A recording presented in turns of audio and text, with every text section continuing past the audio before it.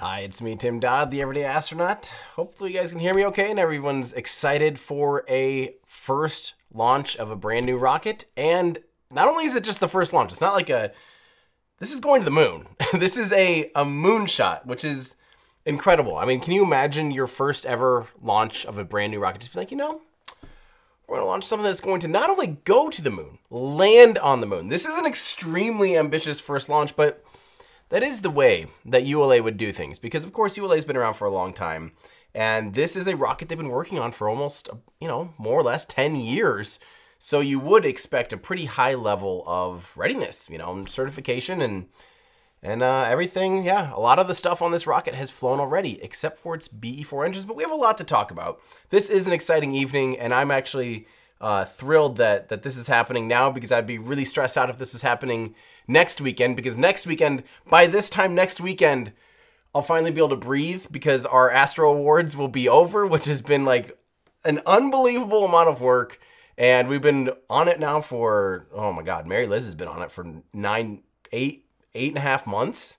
I've been working on it more or less full time for 3 months.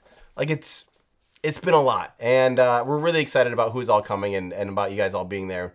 And just a reminder too, before we get into the pre-launch preview, if you go to astroawards.com, astroawards2024.com, and you click on the website, you will start to see a list of who are confirmed guests at the Astro Awards, which is extremely exciting. We have so many people coming from the actual missions that were some of the biggest missions in 2023, along with some special fun guests such as Scott Manley, who's DJing the pre-show party. Joe Scott's going to be there just hanging out as a guest. Cyan Proctor as well.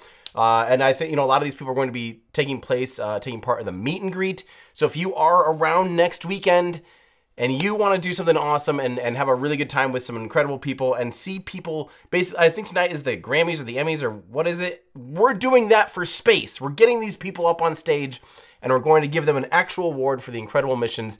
I feel bad that ULA missed this by basically 8 days, because if they had launched in at the end of 2023, they would have definitely been up for an Astro Award, but they will be on 2024's Astro Award list for sure.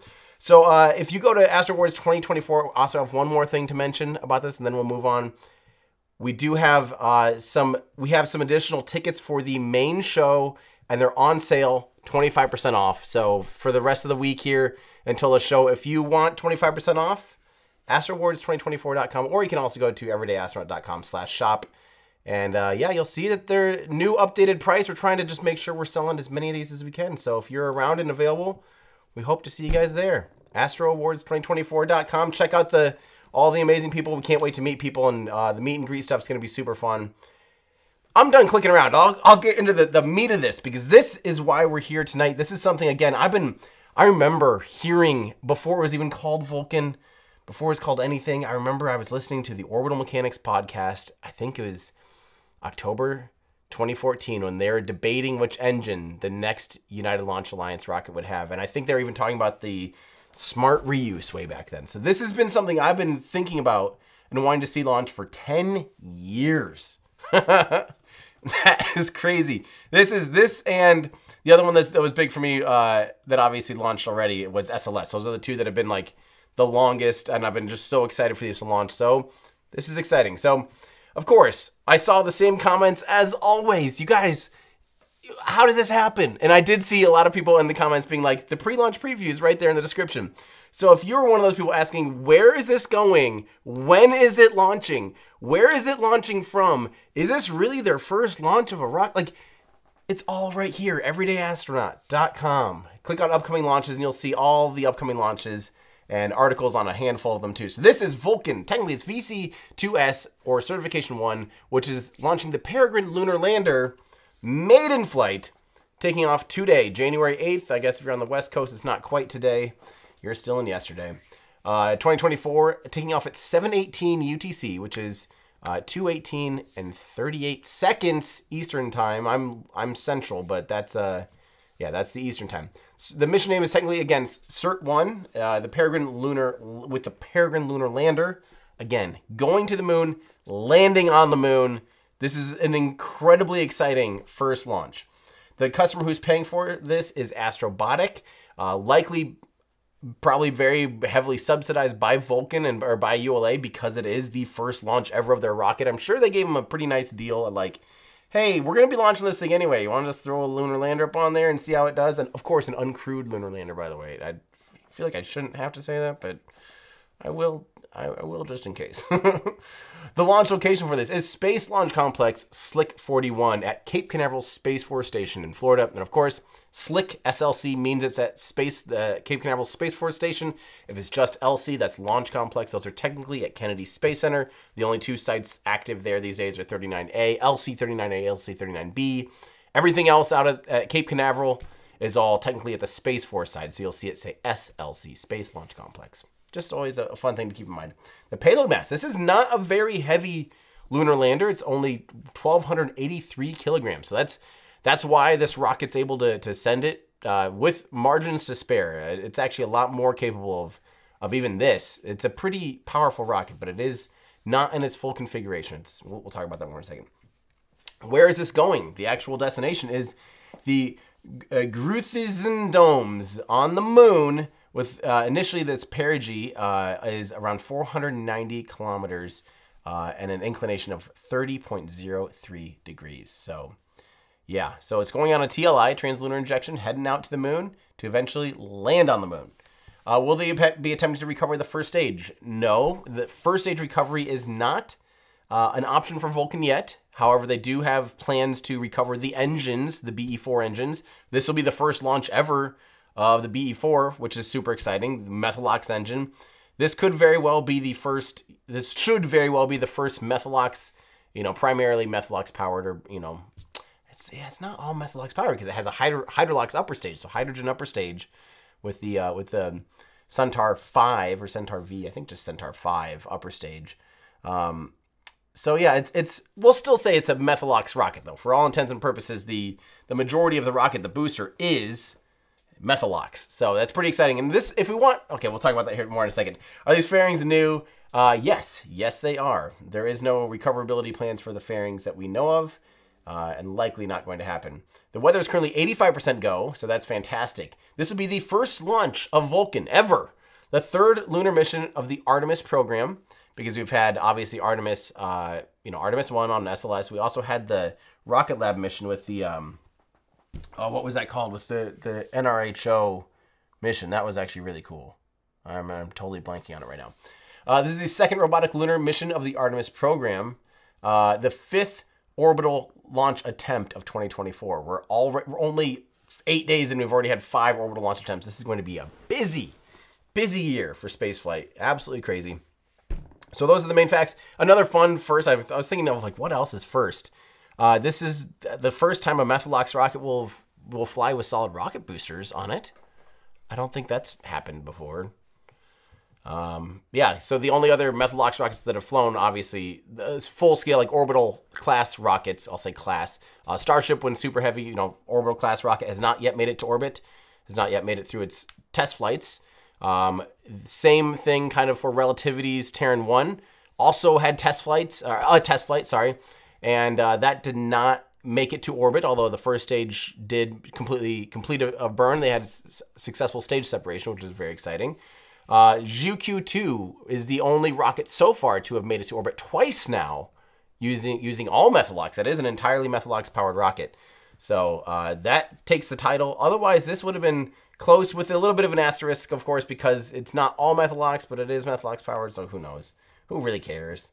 If you want to learn more about the Peregrine lander, this is the Peregrine lander. It's pretty small and cute and cuddly, but it has a lot of stuff on it. This is the crazy thing, actually. If you read through our pre-launch preview here, you'll notice all of the insane amount of payloads on this tiny lunar lander has, like, look at all these. Most of them are NASA, Goddard, and Langley, contributing a lot to this baby. So it's an exciting mission. I mean, it's cool that, you can have such a small lunar lander these days packed with so many incredible things.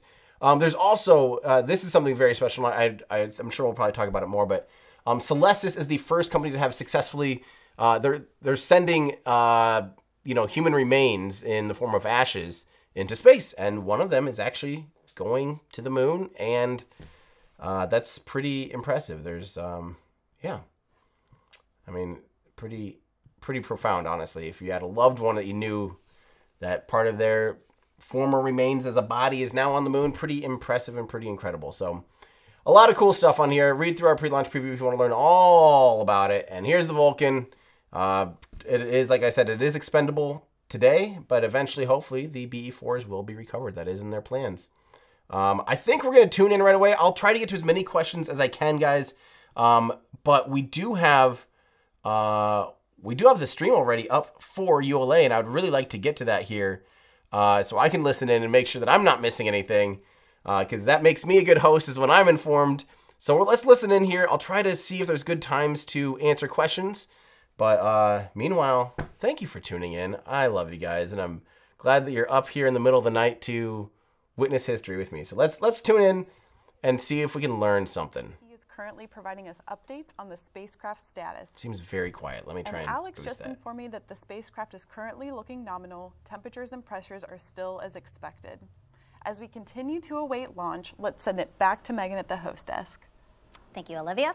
Again, Peregrine is flying with 20 payloads today. 5 of those are NASA's, and throughout the show, we will tell you about each one, starting first with the Linear Energy Transfer Spectrometer. Why is that not going away? I hate when that doesn't go away. From Get away. NASA's There we Johnson go. Space Center.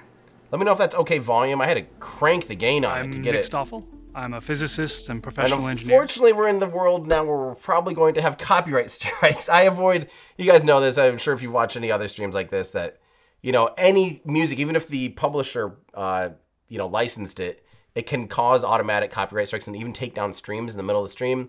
It's not ideal. So I'm going to say hi real quick, and let's see here. So let's keep going here. We have a lot of new members. Thank you so much to everyone that's here hanging out. So Wings Soon and Jose Vasquez and Astro Joe and Eric Souter. Eric, good to hear from you. Let's see. Thank you from X Star Wars and Russell Toy for the membership as well. We have a question here from C4 Corvette. Hey, I know what a C4 Corvette is. I read that. It didn't look like what I was. A C4 Corvette. Yes. What do I think will happen to Astro this year? I don't really want to speculate too much, especially on a public company like that. But oh, they're back. Launch. So here with me now is Nikki Werkheiser, Director of Technology Maturation. Good morning to you. Good morning. So tell me how STMD, that's the shortened version of the directorate there, tell me how it invests in small business like Astrobotic. Of course. So the Space Technology Mission Directorate, our mantra is technology drives exploration. So if you're really going to create new disruptive technologies that change the world, you really have to work with a diverse group of individuals. And that means our small businesses, large businesses, international partners, other government agencies. Astrobotic is a shining example of that. STMD has been working with them for well over a decade. We've awarded over 40 Small Business Innovation Research Awards and our tipping points to develop new technologies for the mission. So is that essentially like seed money? Is that how to yes, consider it? We're partners, right? We're partners in this. We say at Artemis we're going together, and we mean it. We're invested hand in hand in this. And how have those financial awards, how have those helped Astrobotic? So, for example, not only do we have science and different payloads aboard the mission, but actually parts of the lander itself, like our navigation Doppler LiDAR that helps with the guidance, navigation, and control, terrain relative navigation that helps to make sure that they can land in safe spots. You know, the moon can be very treacherous.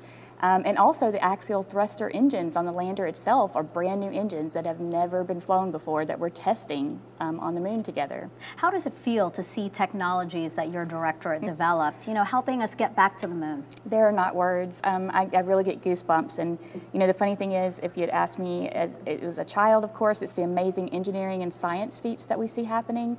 But as a child that was raised in a family of a small business, doing this together.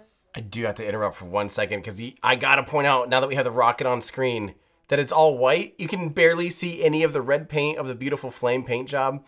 And to remind you guys, that rocket does have a totally different paint job, but now we see it completely covered in white. And you're like, why is that rocket now white? It's all frost. That is, of course, frost because it has methalox on the first stage, hydrolox on the second stage. So, those are both cryogenic propellants. So liquid methane, liquid oxygen, and of course liquid hydrogen, all extremely cold because it's a relatively thin aluminum skin or stainless steel skin. on the upper stage. It means that the ooh, cool. We're looking at some of the lander stuff. The Viper rover, roper.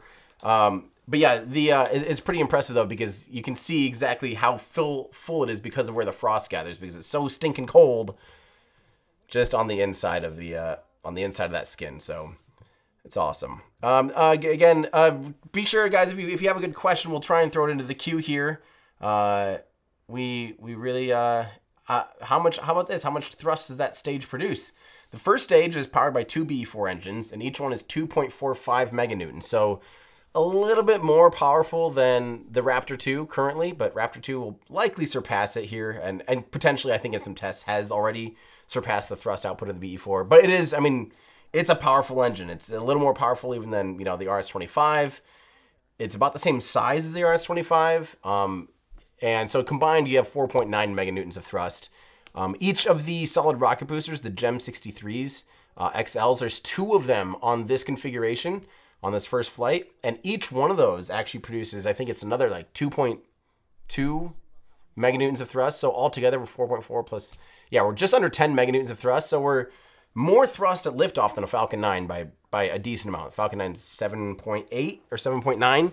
So it's, yeah, it's more powerful than a Falcon 9 in this configuration. They can have up to 6 of those SRBs. So it can be almost as powerful, not quite as powerful as a Falcon Heavy, but it gets pretty close. So ride NASA's Space Launch System rocket.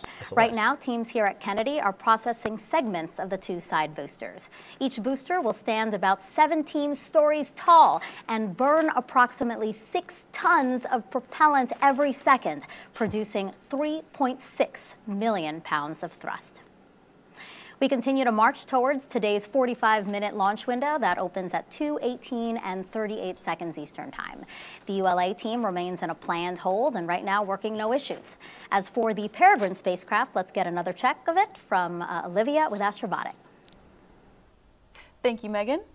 As you may recall, we are currently only monitoring the spacecraft's temperature and pressure while it sits inside the Vulcan rocket's payload fairing.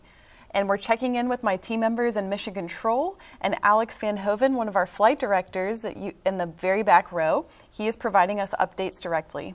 Our mission team confirmed the spacecraft's levels are nominal, and we continue to be ready for launch. And I'd like to take this time to say a well-deserved shout out to the entire Astrobotic team in Pennsylvania, California, and even a few remote workers. I'm sure you're all watching right now, and we thank you for your continued commitment to this mission and to lunar exploration. We really, really couldn't have done it without you. Now, as we sit tight for launch, we'll continue to monitor Peregrine. For now, back to Megan at the host desk. A few minutes ago, I told you about NASA's LETS payload flying on Peregrine today. Now we'll learn about NIRVIS, or the Near-Infrared Volatile Spectrometer System from NASA's Ames Research Center. Good acronym. Hi, my name's Tony Colpreet. I'm the lead scientist for the Near-Infrared Volatile... And potentially copyright music, so let's get to some of your questions here. Well, thank you so much from Andrew Driggers saying, I appreciate you and your team's work. I appreciate you saying hi, and always thankful for the super chat. Sincerely, that makes us the whole team keep the gears moving. There's a lot of gears moving these days, and it's terrifying sometimes, especially the lulls and highs and lows of the seasons. Basically, it's substantial the outpouring from you guys, and I really, really, truly appreciate it. I wanted to mention a fun thing. I've already scripted and finished the script, and we're going to shoot when I say a quick video, you guys normally don't believe me. I did manage to get a script down under 6 full pages, so that's only about 15 minutes of content. We're going to compare the Vulcan to Falcon 9 to Falcon Heavy to Delta IV Heavy and the Atlas V, and show you everything, the scale, size differences, the thrust, the payload potential, the payload capacity, the payload volume, the approximate prices that are public, all of the things. So stand by for that. I'll get that out before we head down to the Astro Awards, so which I will be leaving at the end of this week already to get down there. So stand by for that. I think you guys will love it. It'll be a nice, quick, just right to the point video. And I will be back around 15 minutes after liftoff to continue monitoring Peregrine. ULA will join us in just a few seconds. cool. Okay, more definitely copyright music. That one would have got me. All right, let's see here. Sorry, I'm not actually seeing too many super chats in here, or non-super chats. I'd love to answer some regular questions if our team is seeing anything here. Josh Spear, thank you for becoming a member, as well as Tom Kennedy. Again, if we see good questions from you guys, I would love to answer some of these. Here's a question from, Good morning. I'm Amanda Sterling, a program management leader and your host for ULA's live coverage of the inaugural Vulcan launch. I'm joining you from ULA's Advanced Spaceflight Operations Center at Cape Canaveral Space Force Station in Florida. Thanks for staying up late or getting up early with us for today's exciting first launch, Vulcan's Certification Flight 1, or Cert 1. This is the first of 2 planned test flights to support full certification of the Vulcan rocket for U.S. government missions. On board the Vulcan rocket today is Astrobotic's Peregrine commercial lunar lander on a mission to intercept the moon, and the Celestis Memorial spaceflight payload Enterprise, flying to deep space with the Centaur upper stage. That's right, it's going deep space. Liftoff is scheduled for 2:18:38 a.m. Eastern, and we have a 45-minute launch window this morning. In addition to watching our webcast, you can also follow the live mission progress at ulalaunch.com. About 30 minutes ago, the count entered a 60-minute planned hold. We have 2 planned holds in our launch count, which give our team additional time to resolve any issues prior to entering the terminal count. At this time, the team is not working any issues, and we're proceeding towards an on-time liftoff. We're excited to partner with NASA on today's live broadcast. Together, we'll be continuing our coverage through end of mission.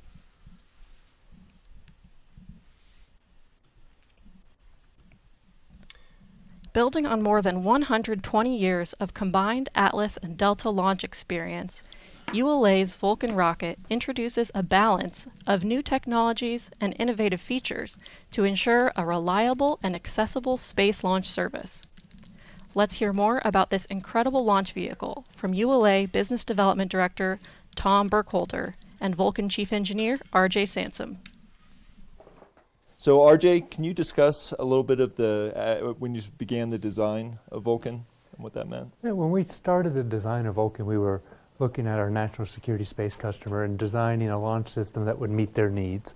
And we focused on being able to provide lift for the most difficult, stressing mission, which is a high-energy mission. We designed a launch system that's flexible. We have the ability to add solid rocket boosters, take them off, to tailor the performance that we need for that particular customer's mission. We have an extremely capable upper stage in the Centaur 5 that provides performance that exceeds all the capabilities that our customer needs. And in the end, we've got a launch system that exceeds all of our national security customers' requirements and enables us to provide performance for commercial customers or other customers that will meet their needs now and into the future. That's great. And as we look at how the customer received that vision, we definitely saw that they were aligned with it as they contributed to the development from the Space Force to NASA and commercial customers. And so I was wondering if you could also talk on the partnerships that you had in the development.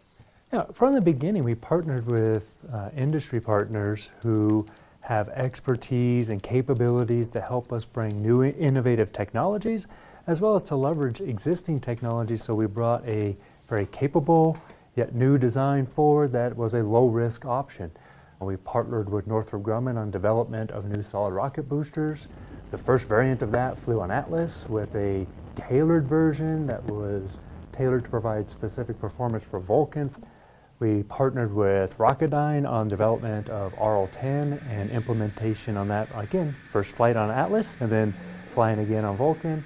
Partnered with Beyond Gravity on composite structures, and then we partnered with Blue Origin to develop a new main stage propulsion system, the BE-4, the first Oxford stage combustion engine developed domestically. So, industry partners brought a lot to the table for us. That's great. And then as we look at what this has meant to the market, it's been fantastic. And I was wondering if you could share with me how the Vulcan design has evolved as we've started to look at the commercial market with Project Kuiper. Yeah, we had a really capable launch system to start with, and as we looked at the commercial market and the focus on LEO, we decided that a small change to our design, a small change to the upper stage would give us increased performance and ability to lift more spacecraft to the low Earth orbit and really position us well for supporting the Kuiper contract and our Kuiper customer. Yeah, and the result of that was the largest launch contract ever. And so with that, Vulcan has positioned ULA to help support national security, NASA, and our commercial market. So we're very excited about the future. Sorry, I see that my clock is like half in their eyeballs, but I did want to point out the two different clocks you see here.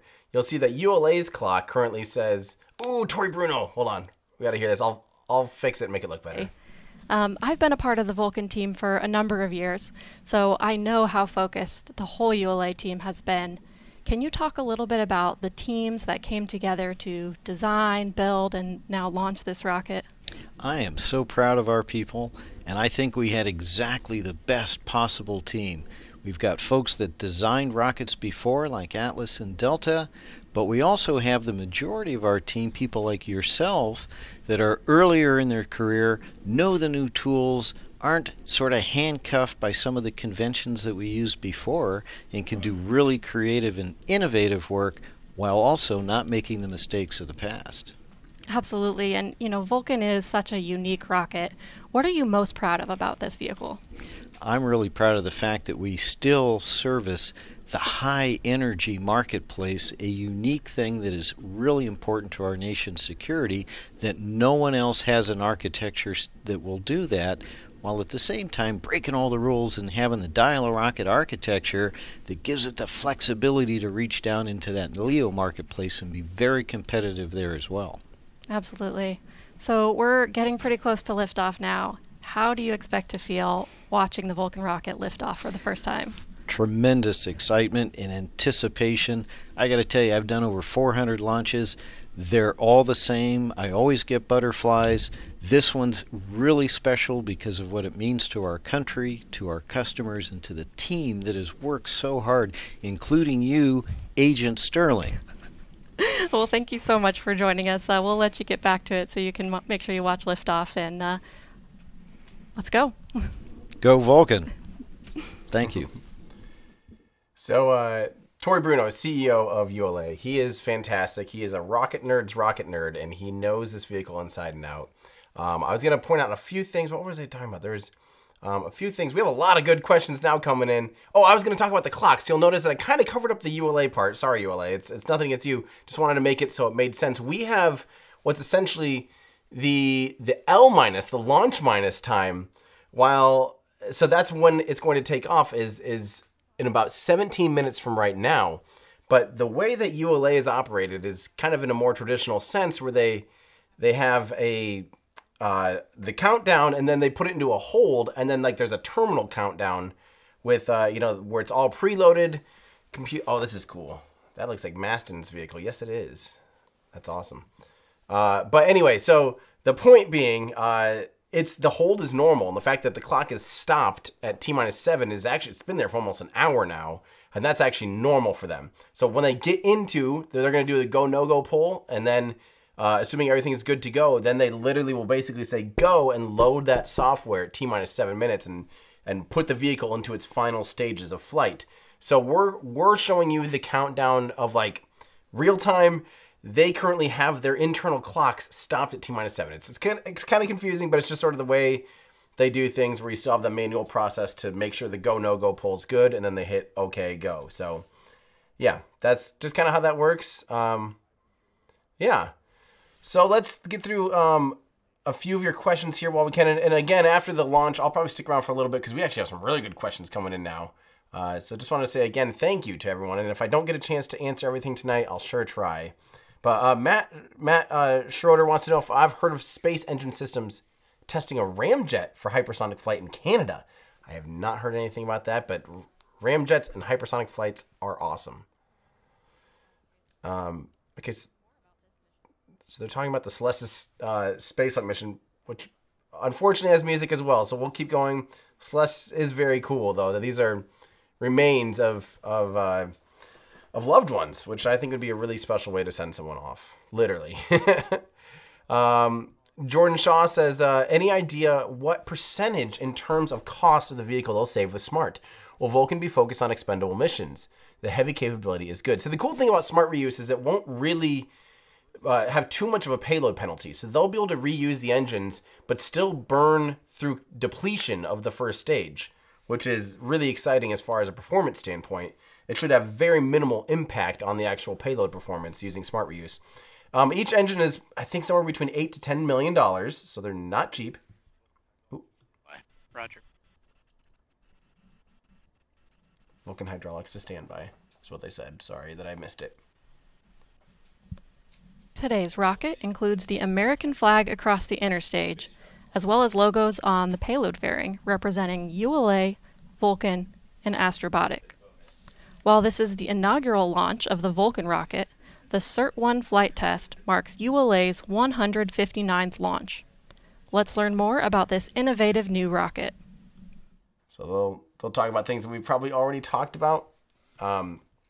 So realistically, you know, you have some recovery costs obviously built in and refurbishment costs of the engines, but still, anywhere $16 to $20 million is definitely worth pursuing reusability on, and could really help them at least be more competitive and or have higher profit margins by reusing the engine. So probably safe to say, I mean, they sold 11 flights for $118 million on average to Space Force. So let's say that they can save, you know, $20 million on their costs. We could probably safely assume that this rocket might cost them, I don't know, $80 to $90 million to actually make and fly. And so if they could bring 20 million down from that cost, or well, not 10, we'll say 15 million down from that cost, that greatly increases their potential profit margin. So definitely a good thing for them to be pursuing, and I'm excited that they are working on that. And they even did the lofted hypersonic reentry test using an inflatable heat shield like they plan to use for Vulcan. So very cool. Daniel Hick, thanks for the stream, watching from Australian primetime. Go Vulcan. Fantastic, Daniel. Thank you for hanging out with us in the middle of the day for you, and yeah, greatly appreciate you saying hi. From Edmund, wanted to know if we plan to sell any Russian rocket models of Russian rockets. Yes, someday I want to have like the whole kit and caboodle. I really want to have a Soyuz, and I really want to have a Buran and Energia rocket so bad. So yes, for my sake, I do want to have 1/100 skills of all the most popular rockets. I also have obviously a fondness towards the N1. I think the N1's one of the wackiest rockets to ever fly. So yes, definitely want to get there in the future. At this rate, considering we're going to release a model every 2 or 3 years, that'll happen in 2062. Anyway, moving on.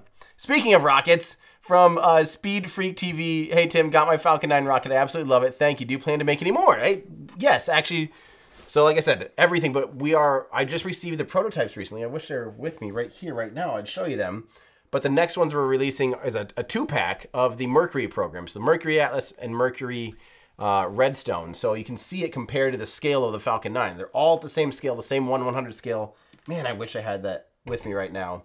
Because it is really fun to see them in the same scale. So that's going to be our next ones.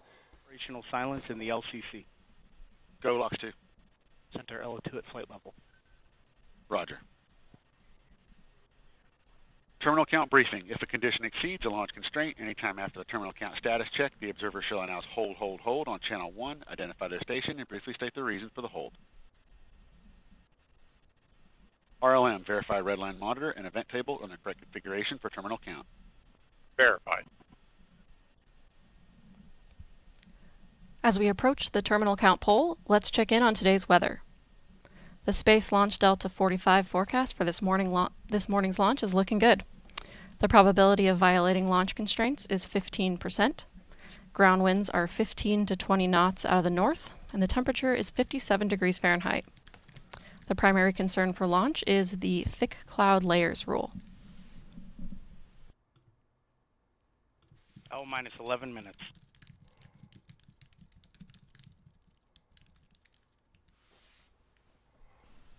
We're getting there. Weather's looking good. Vehicle's looking good. Of course, the You see fire on the screen, that's normal. They actually have 2 flare stacks because they have a flare stack for the hydrogen from the upper stage. We remain in the planned... And, of course, they have a flare stack for the methalox, just the methane on the booster. So we're coming up on the launch readiness poll here, and we will tune in for that for sure. So don't panic when you see those flames off to the side. Those are normal. And also don't panic when you see what looks like smoke and condensation pouring off the rocket as it's sitting there now. That is just the cryogenic propellant boiling off and being released into the atmosphere, causing condensation. So, holy moly. That's quite the launch team. That's a lot of people. I love that so many people are tuned in right now. All right, here we go. L-minus 10 minutes. Status check to proceed with terminal count, Vulcan systems, propulsion. Go. Hydraulics. Go. Pneumatics. Go. LNG. Go. LO2. Go. Water. Go. Centaur systems, propulsion. Go. Pneumatics. Go. LO2. Go. LH2. Go. Gas. Go. Electrical systems, airborne. Go. Ground. Go. Facility. Go. RFFTS. Go. Flight control. Go. GC cubed. Go. Operation support. Go. COM. Go. Umbilicals. Go. ECS. Go. Red line monitor. Go. Quality. Go. Op safety manager. Go. ULA safety officer. Go. Vehicle system engineer. Go. Anomaly chief. Go. Range coordinator. Clear to proceed. Launch director. You have permission to launch. Yes. Proceeding with the count. ALC. Verify T0 is set for 071838 Zulu. Verified. Love to hear it. Polling is complete, and the team is go for launch. From T-minus 7 minutes until liftoff, you'll hear Dylan Rice and the team performing the final steps in the countdown procedure. Several critical activities occur in the final minutes before launch, including verifying fuel tank levels and pressures in the booster and Centaur, and arming the flight termination system. At T-minus 1 minute, the Range Operations Commander confirms the range is in a green condition for launch. At T-minus 25 seconds, you'll hear Go Vulcan, Go Centaur, Go Peregrine. This is the final status check of rocket and payload readiness. At T-minus 7 seconds, Rofi sparklers will ignite, followed a second later by initiation of the launch pad water deluge system. At T-minus 3 seconds, the main engines ignite. Then, after seeing Vulcan's first ever liftoff from Slick 41, you'll begin hearing flight commentator Rob Gannon providing launch vehicle ascent data. Someone asking in chat if this is flying north or south. It's flying pretty much due east since it's going on a TLI. It's actually, I believe, 30 degrees east, so pretty much due east from Kennedy Space Center. So, unfortunately, the worst, if you're along the coast, north or south of the Cape, you won't see it as well as like if it was going to the International Space Station or something. So, I'm going to try to make sure our clock is synced, which we look to be a little bit ahead. Vulcan mission control at T-minus 7 minutes and holding. We anticipate releasing the hold in just a few moments.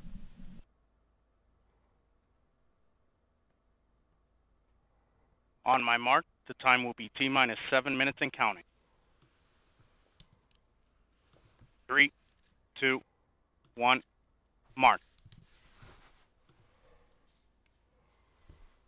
How'd I do? 6:55. Way off. Ground pyros enabled. The countdown clock has resumed, and we are go for launch at 2:18:38 a.m. Eastern.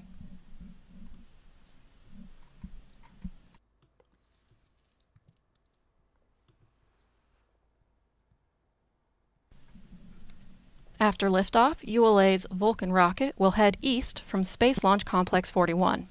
Here's a look at today's ascent.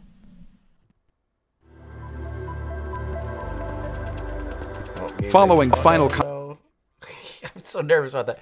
All right, I'm getting closer to the... I'm trying to sync up our clocks so that we have that reference.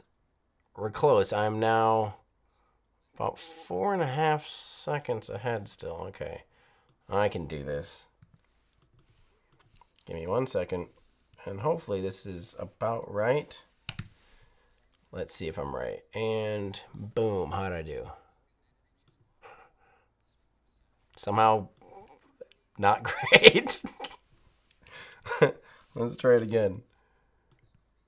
the fun game. So how far can Tim be off before it's acceptable? And I think we're within 1 second now. Here we go. I'm happy with that. Good enough. Cool. Okay. So you can see beautiful renders actually of Vulcan. I watched this video earlier. The one complaint I do have about it is as it ascends in real life, the flames will get wider and wider and wider because the atmosphere gets thinner and thinner. So the thing that keeps flames coming out of a rocket nozzle in is the atmosphere. We have 1 bar or 14.7 psi of pressure at sea level, or approximately. And so even though the rocket exhaust is moving very quickly, it's actually at sea level, it's actually lower pressure than the atmosphere, and the atmosphere actually squeezes it in. That's why you see those beautiful mock diamonds. And as the rocket ascends, the atmosphere, becomes thinner and thinner and thinner, and so it's relatively lower pressure compared to the nozzle exit of the engine. So therefore, when the exhaust leaves the nozzle, it'll start going out, and the higher and higher it gets, it literally starts to like shoot out because it's in a vacuum. It shoots out like in all directions. So that's why you want as long of a nozzle in space as you can, so you can straighten out that flow as much as possible and lower the pressure of the exhaust as much as possible to get it as close to a vacuum as you can. I mean, you're never going to get it down to a vacuum, obviously, but you can get pretty darn close. Great question here from Yehuda Langer asking, will New Glenn and Vulcan be similar machines? In the sense that they're both rockets and they both use the BE-4, but they're quite different vehicles. Well, they both have Hydrolox upper stages, and in some ways, yes. But New Glenn's actually going to be more capable than Vulcan, but it's also a reusable first stage. But it's also much, much, much larger. I mean, it's 7 meters wide compared to 5.4 meters wide. Stands something like 95 meters tall compared to... I should almost throw that into the comparison. Oh, I didn't even think about it. Crap. But yeah, it's in some ways they're quite similar. In other ways, not at all. But just even having the first stage be reusable puts it more kind of similar to a Falcon 9 or a Falcon Heavy. But yeah, and they're both obviously both engines. The BE-4 is built by ULA. I mean by Blue Origin. All right, let's listen in here. One more question here from Trevor asking, pumped to be with you watching this amazing rocket. Thank you so much. How long do you think it'll be before we see them attempt engine recovery? I don't know. They have made some progress towards, testing certain things, such as the, like I said, the inflatable heat shield has been tested. I don't know. I'd hope that, within the first 10, they really haven't talked about it too much, but I would hope within the first 10 flights we actually see them going for that. FTS internal.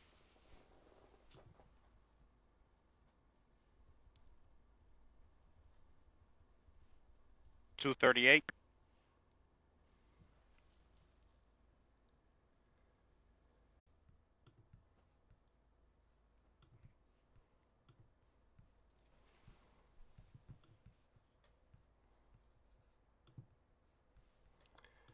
What a great time to have my computer crash. I'm back. Oh my gosh. Thank you for sticking with me. How does that happen? Wow. Just adding some drama, just trying to spice things up. Not at all. Why?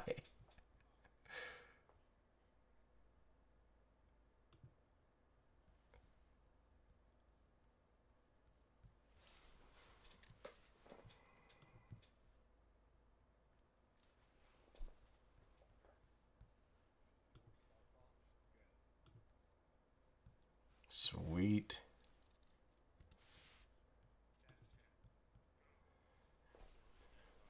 Yes, let's go.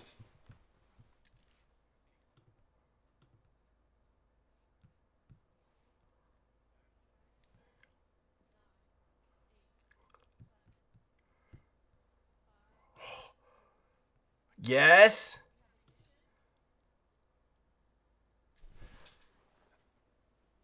Oh.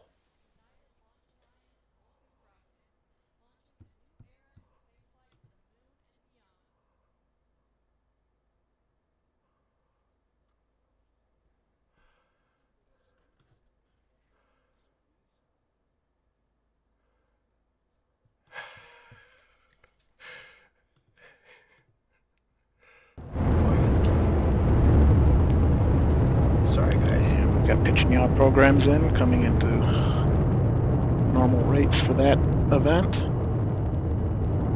We have good hydraulic pressure on both engines. Good chamber pressure on both engines. Everything looking good. Sorry, guys. I messed that up.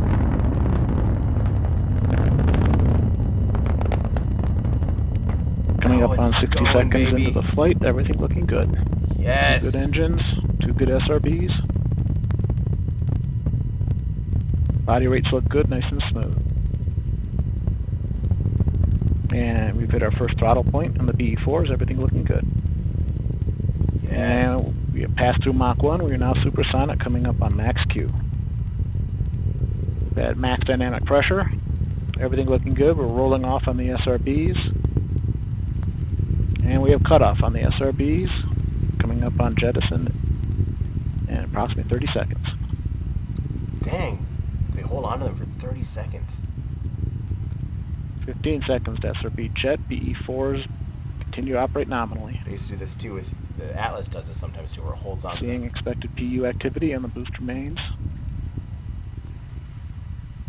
And we have separation of both SRBs. Everything looking good. BE4s continue to operate normally. Yes, BE4s do it. On 2 minutes into the mission. We are now 17 miles in altitude. We just heard confirmation of solid rocket booster jettison. We have about 3 minutes until we reach our next mission event, booster engine cutoff. And we see booster PU correcting towards a nominal MR. Everything looking good. Don't forget, it's blue because it's methyl Both oxide. engines It's methane. continue to burn normally. Bluish purplish. It's this beautiful hue. Oh, that's so pretty. And we now weigh approximately half of our liftoff weight. Everything looking good. Yes. And we fired the pyro valve, activating the reaction control system.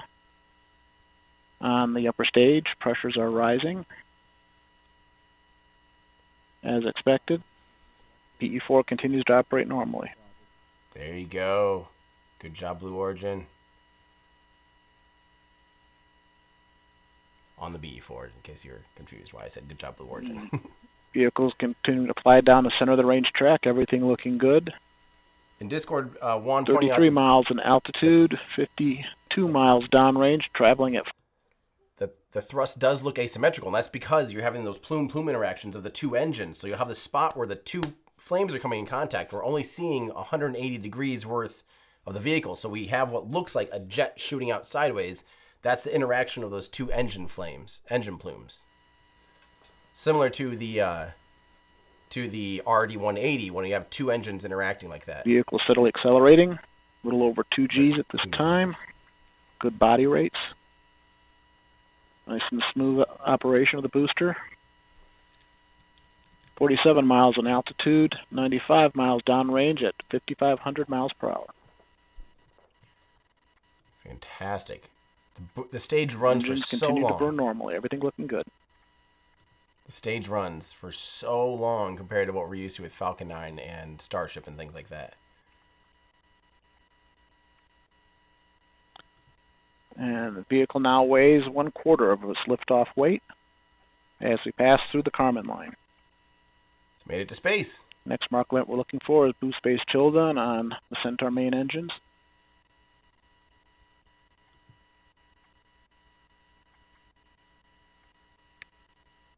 Booster mains continue to operate normally. Fantastic. It burns so long. For 5 minutes, those BE4s are running. And we've begun boost phase chill. Housing temps are dropping as expected.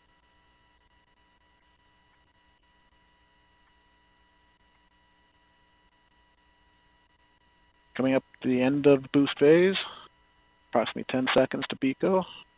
Throttle down in preparation for BECO. We've completed boost phase chill down. And we have cutoff.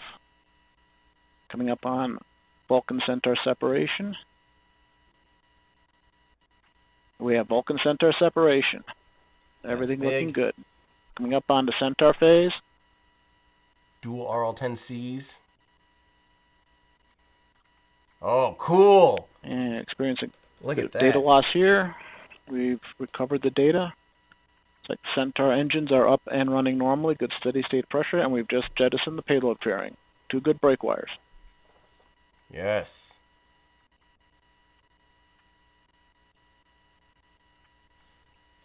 Now, I need to point out, although this looks just like an animation, I believe this is actually connected to real-time telemetry. This graphic that we see. Open loop control on Centaur PU. This is Vulcan Mission Control at T plus 5 minutes 57 seconds. We just heard flight commentator Rob Gannon confirm the successful completion of the early phase of today's flight, and all systems continue to operate nominally. Our next event, main engine cutoff, will occur in about 10 minutes. While we wait, I'm joined by Amanda Bicchetti, ULA Director of Vehicle Upgrades. Amanda, thank you so much for joining us, and I know it's still early, but congratulations. Thank you. You as well. This is amazing. How did it feel to watch the Vulcan rocket lift off for the first time? Oh, just absolutely amazing. I didn't expect it to be the way it was. It just, my heart is still pounding. It was excellent, and just I'm so proud of all the work that the team did to get where we are today. Absolutely, and developing a new rocket is an enormous endeavor of which you were a huge part. Again, we're still early, but how do you imagine the whole Vulcan team is feeling right now? I feel like they have to be the same way, you know, smile ear to ear. I know the team is at all our sites, friends and family. They've been supporting us for many years to get to where we are, so I'm sure they are jumping up and down just like me. It's been amazing. How is the Vulcan rocket going to change the industry? Yeah, that's a great question. So Vulcan is very much based on our heritage rockets, the Delta IV and Atlas V vehicles, but we've brought in a lot of new innovation and capabilities that are going to allow us to even better support our warfighters, exploration, as well as connecting the world. And the great thing about Vulcan is it's highly versatile, meaning we can use that vehicle to do anything we want, allows for affordability for anybody who needs access to space. So I'm seeing a lot of comments that I want to address real quick. People saying the pad appears to be on fire. Don't speculate too much on that. Don't forget there are 2 big flare stacks that will remain flaring as time goes on. I don't know if there's... let's not speculate on that too much. It is normal to see fires of an active pad like that when there is methane in the system, methane and hydrogen. So they have 2 flare stacks. So don't get too excited or worried at this point. I think everything's fine. That looks totally like the flare stack to me, though. Back there. Yep, flare stack. I saw it go down for just a second there. So we have a lot of great questions, by the way. I will stick around for a little bit here, even after most of this mission. I think I'll try to get, I don't remember the time. 500 seconds into the mission. Everything's looking good. Continuing to burn Centaur. Good point in body rates Discord. Right as expected. Steady acceleration, just under half a G. So we are now 235 miles in altitude, 836 miles downrange, traveling at 11,150 miles per hour. So it's like 17,500 or so kilometers an hour. So they're about 2/3 the way to orbital velocity, more or less. Real rough math there, sorry.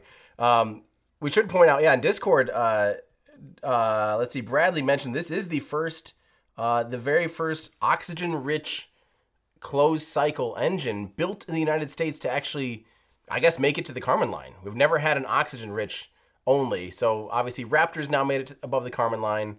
And this is the first US-built ox-rich closed cycle engine to make it to space. So if you don't know what that means, by the way, I did have some people asking me, could we compare that to the Raptor? A lot of other things. Don't forget, I do, of course, have the Raptor engine video that did compare the BE-4 in it, ironically, actually almost 5 years ago now. But there's also my videos that have come out with more recently. How do you power a rocket engine? Does talk about the cycle types. And yeah, closed cycle, oxygen rich has been a thing that the Soviets absolutely mastered, of course, in the developing it in the 50s already and launching it in the 60s on the R-7 rocket and the Molniya specifically variant. So it's yeah, it's something though that we've never actually done, an oxygen rich, pure oxygen rich closed cycle. So it's very cool, high performance. It's impressive. It takes, the hardest part about it is that oxygen, when it's hot especially, wants to just absolutely react with everything. So your turbine blades, your housings, all of the areas that experience hot gaseous oxygen just want to explode. So yeah, they are absolutely crushing it. So this is fantastic. Let's listen in here real quick. I ran outside so I could watch this thing lift off, and that was so cool after so many years of development to watch this thing fly. That was fantastic. Absolutely, I bet. Yeah. So what is the data showing us so far? Yeah, absolutely. So I've had a very quick look. Obviously, we're very early in the flight still, but I've taken a look at the SRB performance as well as the booster performance so far, and everything looks just spot on, just perfect. Fortunately, we've had a lot of these systems on Atlas and Delta for a long time, and so we've had a lot of flight data to anchor our models, and everything is lining up just like we would expect. Awesome. Yeah. So a lot of the audience has seen us switch from this live view of the launch from our rocket cam to this animated representation of the vehicle in space. Can you talk a little bit about why we make that switch and how this visual is populated? Yeah, absolutely. So when we first lift off, we have a feed directly from the cameras that are on the rocket back to the launch site here. And so with that, we can get the video feed that we need in order to provide those images. As we get further downrange and we go over the horizon, we no longer have that direct link. And so we rely on NASA's TDRS system to send telemetry from the vehicle back down to us on the ground. In that telemetry data, we get information like position and attitude and velocity, and so we use that to drive the animations you see here. Okay, so we're looking at real data, what's happening. It's just a graphic of it instead of the real thing. That's exactly right, yes. Awesome, that's really cool. So, today right now we're in the first of 3 Centaur burns. Can you talk a little bit about why we need 3 burns and how we use those 3 burns to complete our mission today? Yeah, absolutely. So the first burn performs our injection into low Earth orbit. Unfortunately, if we just continue that burn from that point in time, we wouldn't necessarily be aligned with where we need to be in order to get to the moon. So what we do after we get to low Earth orbit is we shut those engines down, we coast around until we get to the right spot to do that, and then we light those engines up again. When we do that and complete that burn, that will allow us to send the Astrobotic Peregrine lander onto the moon. So we shut those engines down again. We are ready to do that, and then start them up one more time in order to do the third burn. And that's what's going to take Celestis's Enterprise mission out to deep space. So let's talk a little bit about where these things happen. Mm-hmm. We're going to go ahead and shut down the main engines on the Centaur when we get about halfway across the Atlantic Ocean. And then we're going to coast the rest of the way across the Atlantic Ocean, across Africa, and go ahead and start the engines up again when we get to Madagascar. And that's where we'll do the second burn. And then we coast again until we get about to Papua New Guinea. And when we get over Papua New Guinea, that's where we'll go ahead and do that third and final burn. Okay, so you mentioned a couple of these key milestones that are ahead of us. What can everyone expect to see as far as the timeline of these mission events as they continue watching today? Yeah, absolutely. So looking at the clock right now, it looks like we've got about 2 minutes, a little over 2 minutes left here in the first burn of the upper stage. We're going to coast for about 30 minutes after that as we do that coast across the Atlantic Ocean and across Africa. The second burn will be about 4 minutes long, and then we'll have another coast for 30 minutes before we have a pretty short, like 20-second burn for the final burn. Once we've done that, then we've got some engineering demos we're going to do before we finally safe the stage and shut everything off. And then about 4 days later is when the Centaur will leave the Earth-Moon system and be off on its way to deep space. Awesome. Well, thank you so much for sharing that with us, and thanks for joining us today. And we'll let you get back to watching those next events. Absolutely. Thanks so much, Amanda. Thanks. Fantastic. It's exciting. So don't forget, they do call the Centaur, the upper stage engines, the main engines, and they consider the first stage to be booster engines. So you might hear them say main engine cutoff and main engine cutoff 2 and all those things. They're specifically talking about the upper stage. It's just kind of unique. Something that ULA does that's a bit unique. But I'm thrilled. This is fantastic. And it is hilarious with a lot of comments. And Joe Bernard had a hilarious tweet saying, going so well, but laugh LMAO at this cute little toaster getting yeeted.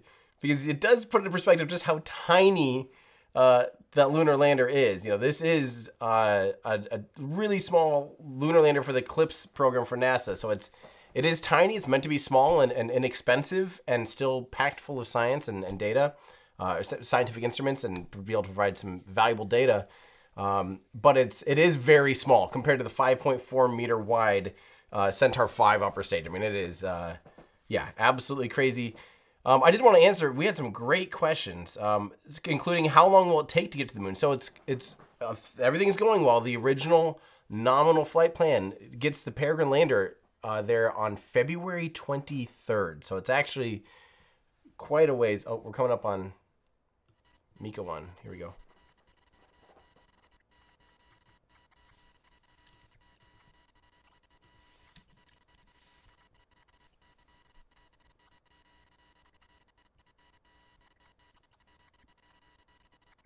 On to open loop control on Miko. We have cutoff. Both engines show normal shutdown signatures.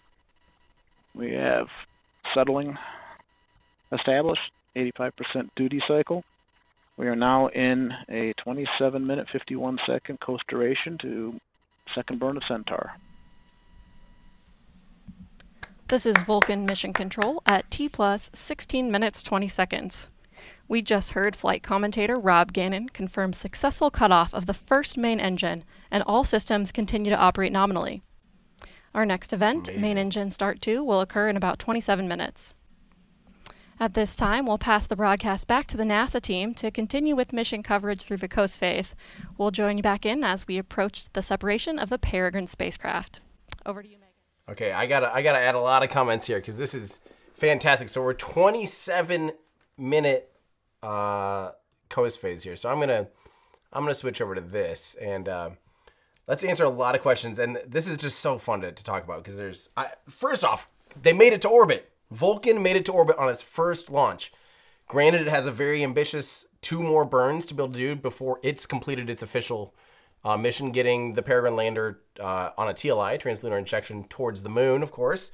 But still, I mean, it made it to orbit. It's in orbit. Fantastic. I mean, that is a huge deal for a first launch of a rocket. To be honest, it's similar to SLS, where I expected, because of the developmental decisions that ULA and more traditional aerospace manufacturers, like Boeing, Lockheed, the way that they do things, you do expect a higher level of success like this. So I'm just absolutely thrilled that it went to plan so far, and that the BE-4s performed what looked like phenomenally well. Everything looked perfect right down the bullseye. I know a lot of people are going, "Oh, those BE-4s, you can't trust them." I had no data telling me not to trust them. If they certified them for flight and said they're good to go, then I would trust the people that are designing, engineering, and testing those engines more than people that just say, "Oh, the BE-4, they'll never get those going." I'm just thrilled. Oh, by the way, it looks like their table appears to be the braze welded cooling tubes. Hang on, I gotta make this the other way around so you guys can see this a little bit better. Oh, right when I cut it, it switched shots. But it appears to be the cooling tubes of part of the RL-10 engine. So I hope they go back to that shot. You can just get a real small glimpse of it. Ah, come on, go back to that shot. I just want to see it. I'm pretty sure it was cooling tubes of part of the thrust chamber of the RL-10 engine. It was very, very, very cool. All right, let's this is a fantastic question from Eric. And again, remember, I'm just going to be answering questions here. You don't have to be doing super chats. Greatly appreciate those who do.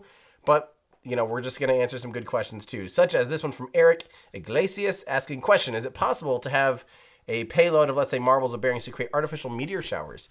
Absolutely. And as a matter of fact, there was a company called Star Ale that actually was planning to do exactly that, do big artificial meteor showers, almost like fireworks. You'd order them up for like a big event, like say the Olympics or the Super Bowl or something, and they would basically have a reentry of thermite and other copper elements and things like that would glow and create these big streaks across the sky that would obviously burn up before they ever got anywhere near the ground, but hopefully creating a spectacular just show for those on the ground.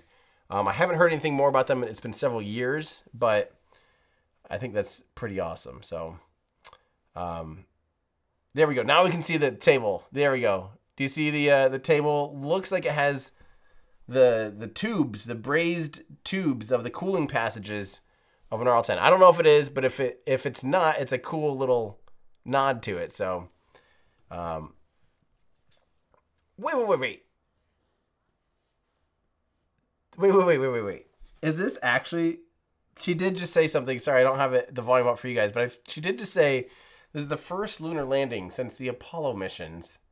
Have we not sent a single other lunar lander? Are we as irresponsible as Russia, who just tried to launch a lunar lander last year? It didn't work.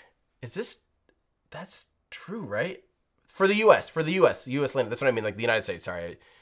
Because, yeah, obviously China's landed a few times now. Chandrayaan 3. That's crazy. Dang. That's it for who has, we also had, we've had other attempts. We had the, oh God, who was that? UAE had that lander. But, man, I hope this works out for Astrobotic, because this is a very cool, yeah, this is fun. Okay, so let's keep going here with questions. How good is the BE-4? Is ULA being too optimistic putting payload on the first try of an untested rocket? You tell me. You tell me. I think the BE-4 did pretty darn good. By the way, this obviously is neither, what you're seeing on the screen up here is neither to scale nor anywhere near the correct things. So it, yeah. Okay, sorry. I do actually want to hear this. This 33 is about hours. Orbit. Peregrine's second orbit can be up to 35 days. The spacecraft's third and final orbit around the moon will last 48 hours. Next up, Peregrine will attempt a soft landing on the lunar surface autonomously. The team will issue a landing sequence that will command the spacecraft to enter a descent orbit. About 15 kilometers from the lunar surface, an exciting powered descent begins. While we wait for the Peregrine spacecraft to separate from the Vulcan rocket and begin that exciting journey to the moon, I have Astrobotic's founder and Chief Executive Officer, John Thornton. Hi there, John. I understand you are currently at ULA, just a stone's throw from where I am now, and we both just saw ULA's Vulcan rocket achieve liftoff with our very own Peregrine aboard. Tell me, after waiting for this moment for years, how are you feeling? It's a dream.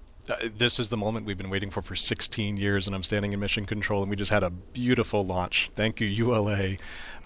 So excited. We are on our way to the moon. That's awesome. I've got a huge queue of really good questions. I don't mean to interrupt the people that are actually the ones behind these missions, but hey, I mean, right now these people we might see at next year's Astro Awards.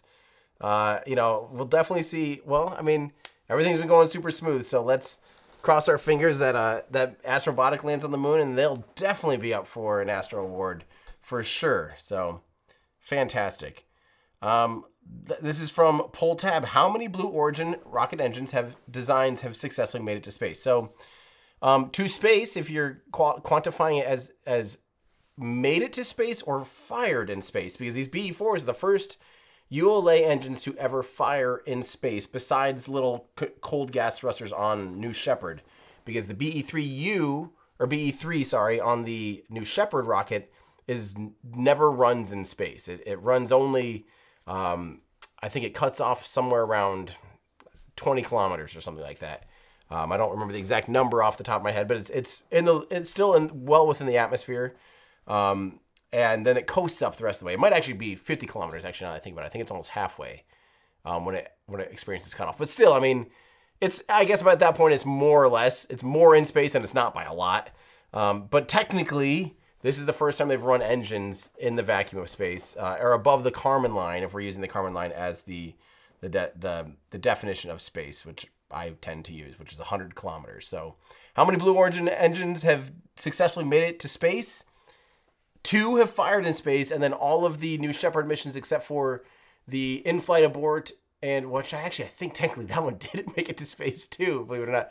And then the failure from last year was the first one to not make it to space, I believe, I'm just off the top of my head. So what is that, 20-ish?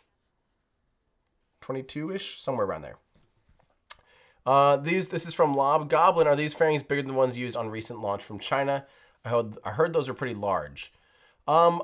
I think this is substantially bigger still. I think China does have. I need to make a video about the Chinese launch vehicles because it's changing rapidly. But they do have the new Long March variant that has a huge fairing. I think it's 7 meters though, and this is 5.4. I think it's more like New Glenn size fairing, but that's off the top of my head.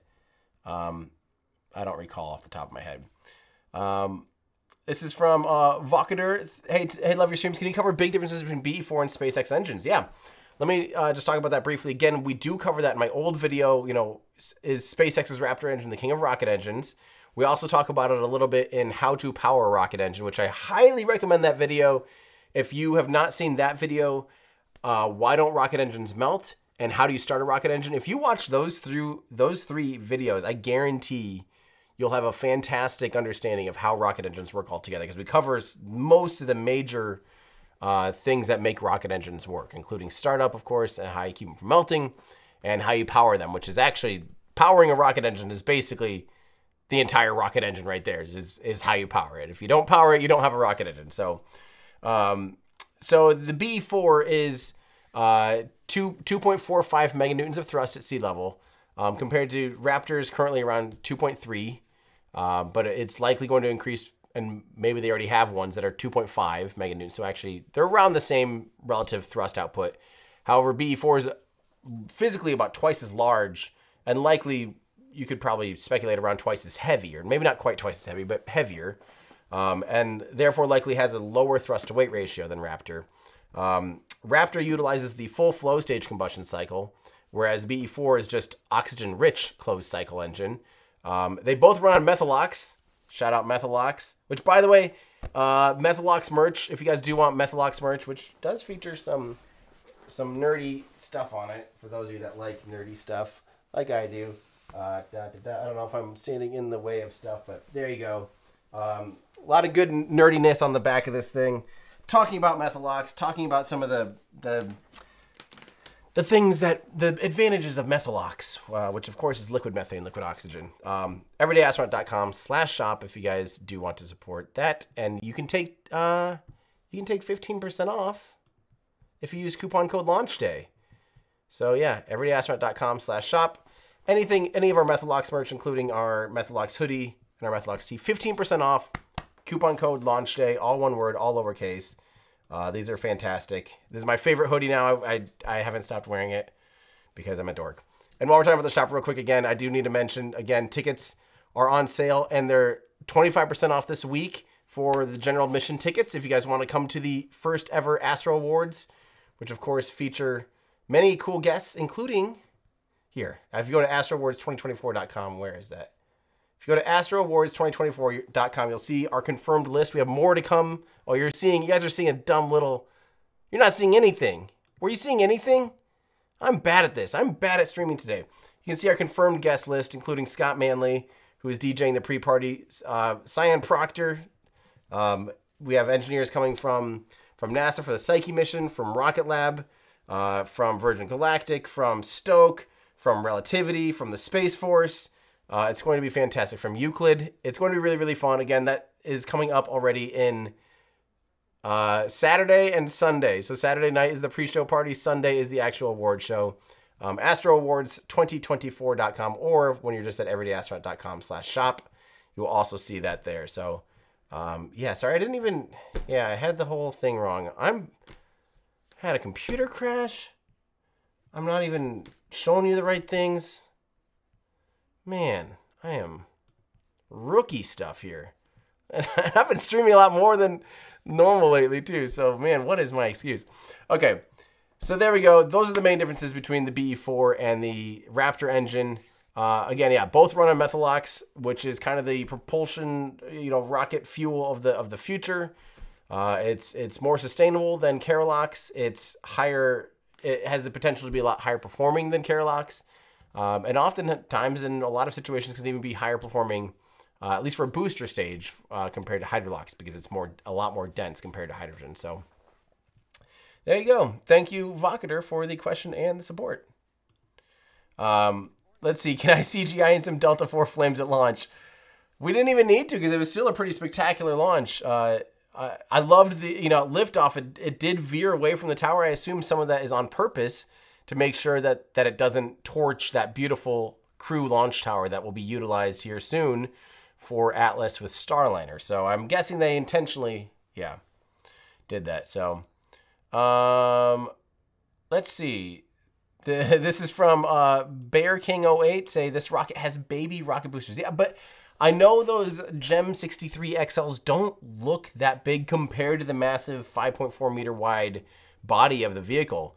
They are quite powerful. Each one of those boosters, again, produces 2.2 meganewtons of thrust. So basically, every booster they're strapping on produces about as much, a little bit less thrust than the actual BE4 engine. So you can imagine that, they're basically doubling the thrust at liftoff just by strapping on 2 of those little rocket boosters. So, yeah. Let's keep going here. This is from, speaking of boosters, from Pendergast Orbitals. Why don't they put 6 boosters on the rocket to test the structure? Is it because they would have too much fuel left over with a light payload? So basically, it'd just be wasted money. You can validate a lot of your models and everything that they, were considering with 2 boosters. Adding, ULA's flown with boosters forever. Literally since the inception of ULA, they've used solid rocket boosters on their Delta IV medium, on their Delta II, which at some point could have up to 9 solid rocket boosters around its much smaller diameter. I think its diameter is 3.7 meters, or was it even smaller? It might have been like 2.5 meters wide, but it fit 9 solid rocket boosters around it.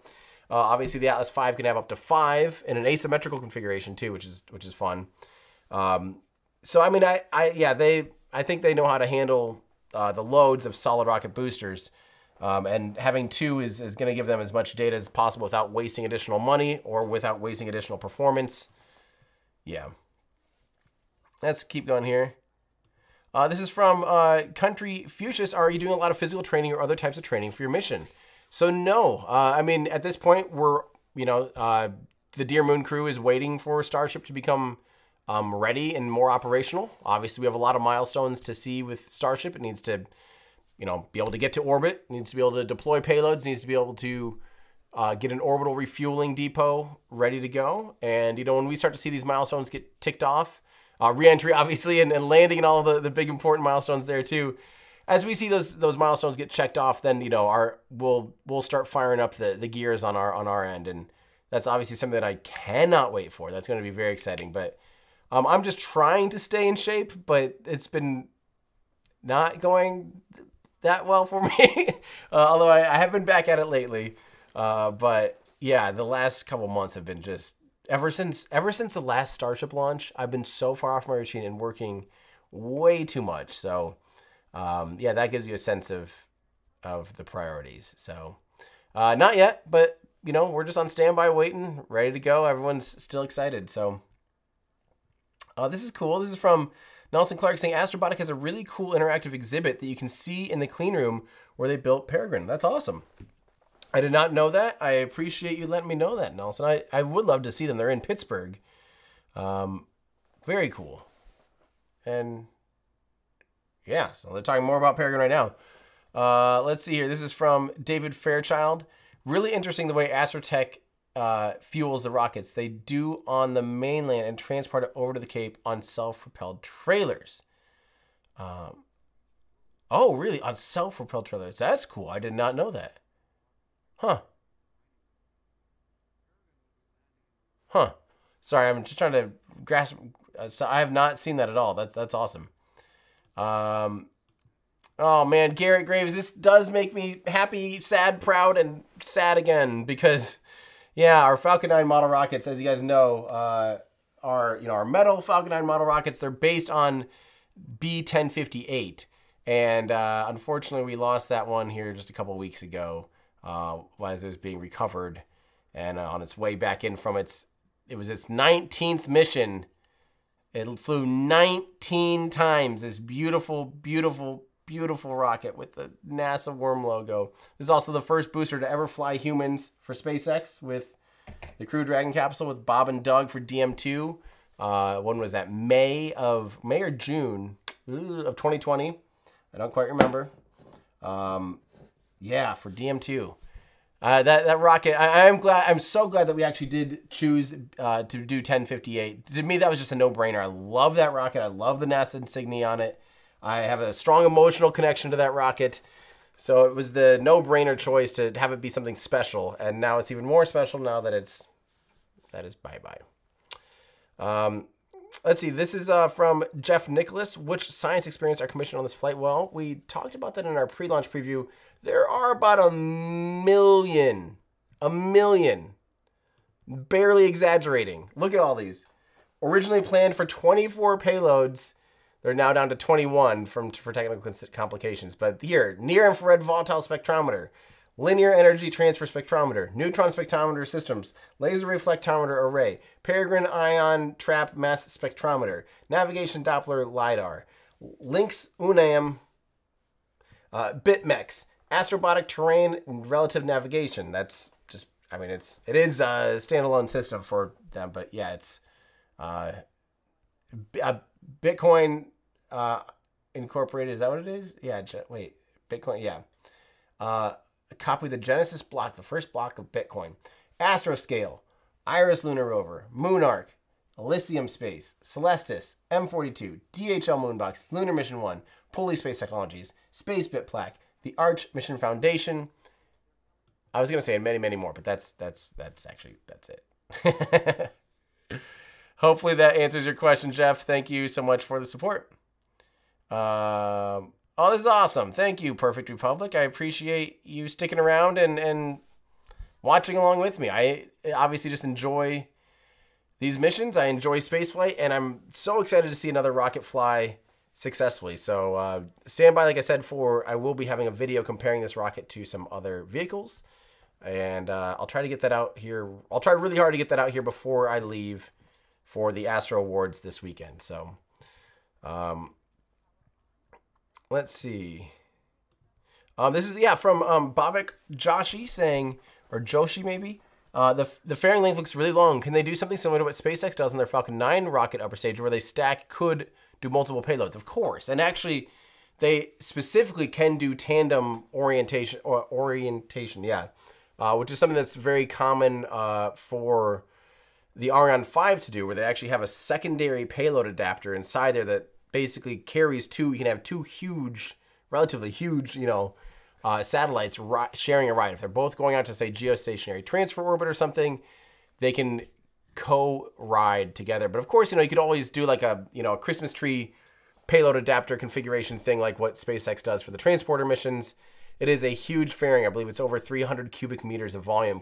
It's almost twice as much volume as SpaceX's Falcon 9 and Falcon Heavy fairing. So it is massive.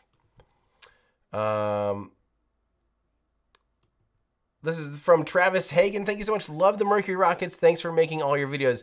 I wish there was more to make videos on, but we're steaming into new territories. I have a never-ending list of videos to make. But I wish there's more to make video. Oh, I see what you're saying. Well, thank you for your support. That means a lot. And yes, I always say this, and especially at the beginning of the year, I sit there and go, man, I just wish that this year I could just sit and only make videos and not worry about any of the other things like live rocket launches and blah, blah, blah, blah. And here we are preparing for the Astro Awards. Here we are with a list, a never-ending list. I literally have 4 videos in the queue. Like, there'll be 2 shot by tomorrow morning now that are in the edit, and literally like another 2 tours from European launch providers that I've shot that will be edited together. And I have, oh my gosh, I started shooting other content for another video. I have 4 videos currently like in the works. We need way more time in the day, way more time. It's just ridiculous. Man, I am just still like, I'm not even tired because I'm so elated that the mission went so well. It just makes me excited to see a new launch vehicle. Just do well.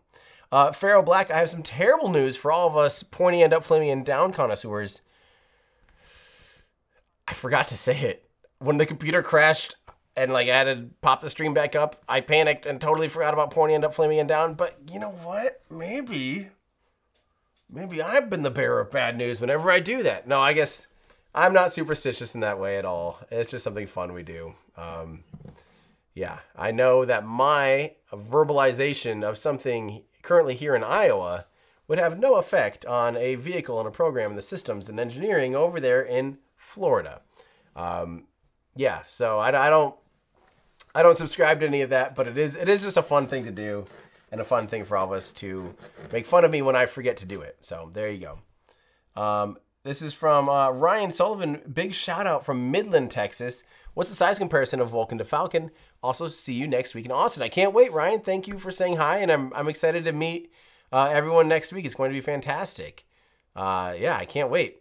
Size comparison from Vulcan. Vulcan's not that much taller than the. It's taller. I think it's 50.3 meters tall compared to about 45 meters tall of just the booster. It's 58 meters, 0.3 meters tall. So it's about as tall as the Falcon 9 with just the first two stages. But the Falcon 9 is 3.7 meters wide. I wish I had this video done, then you could just see all the data. It'd be about this tall in scale compared to the Falcon 9. No payload fairing or payload on top of it. Falcon 9 is 3.7 meters wide. Vulcan is 5.4, so she's big and chonky. Some of the reasons it's that big, the BE4 engine is pretty massive, so in order to fit two of them, you have to have a fairly wide vehicle. But it also, if you want to have the proper amount of propellant mass, that you need for your mission, you can either make if you have to get the whatever volume of propellant you need, you can either make the rocket taller or wider. And it had to be able to fit inside the same vertical assembly building as the Atlas V, since that's the pad it's sharing. So that was another consideration, a constraint, is it would all have to fit inside that same building. I think we're coming up on second light of the main engine, so let me and we've begun pressurizing the propellant tanks in preparation for second burn.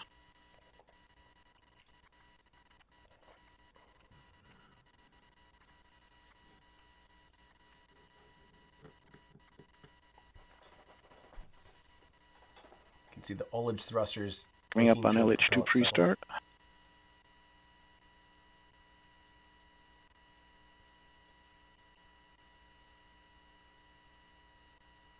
Flying over Madagascar at the moment. LH2 pre-start.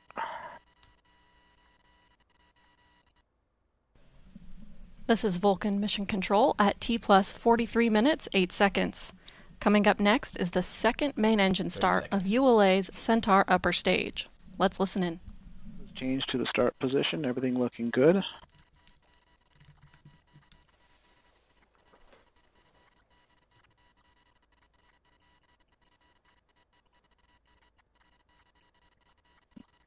About 15 seconds to mess.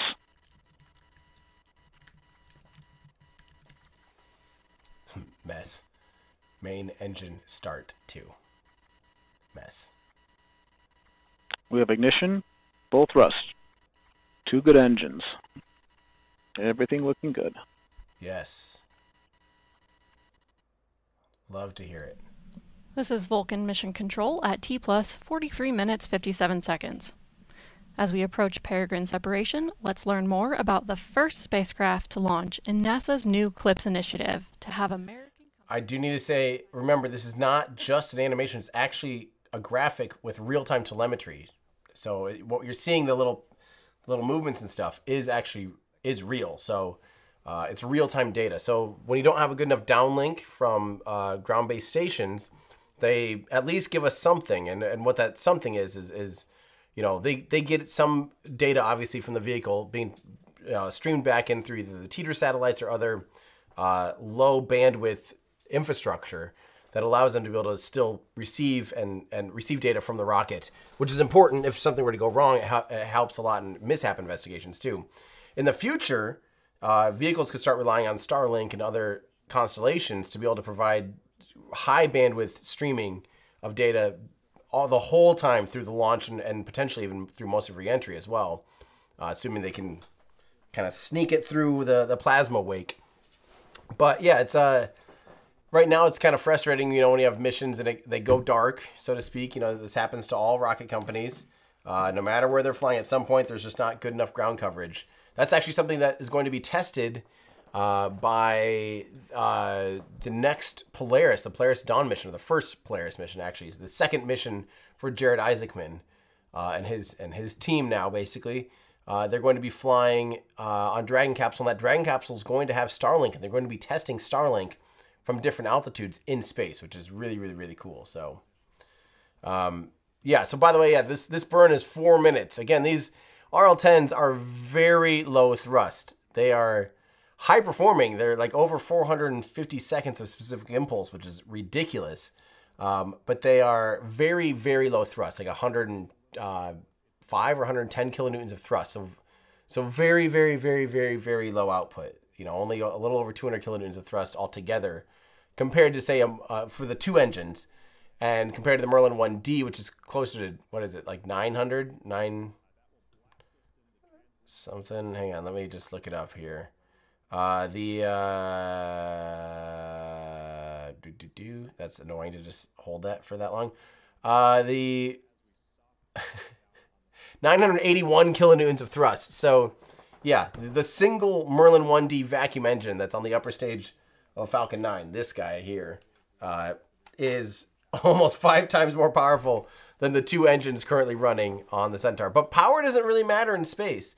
It does matter sometimes. There's certain situations where a high thrust weight ratio in space can help make mission management and planning easier.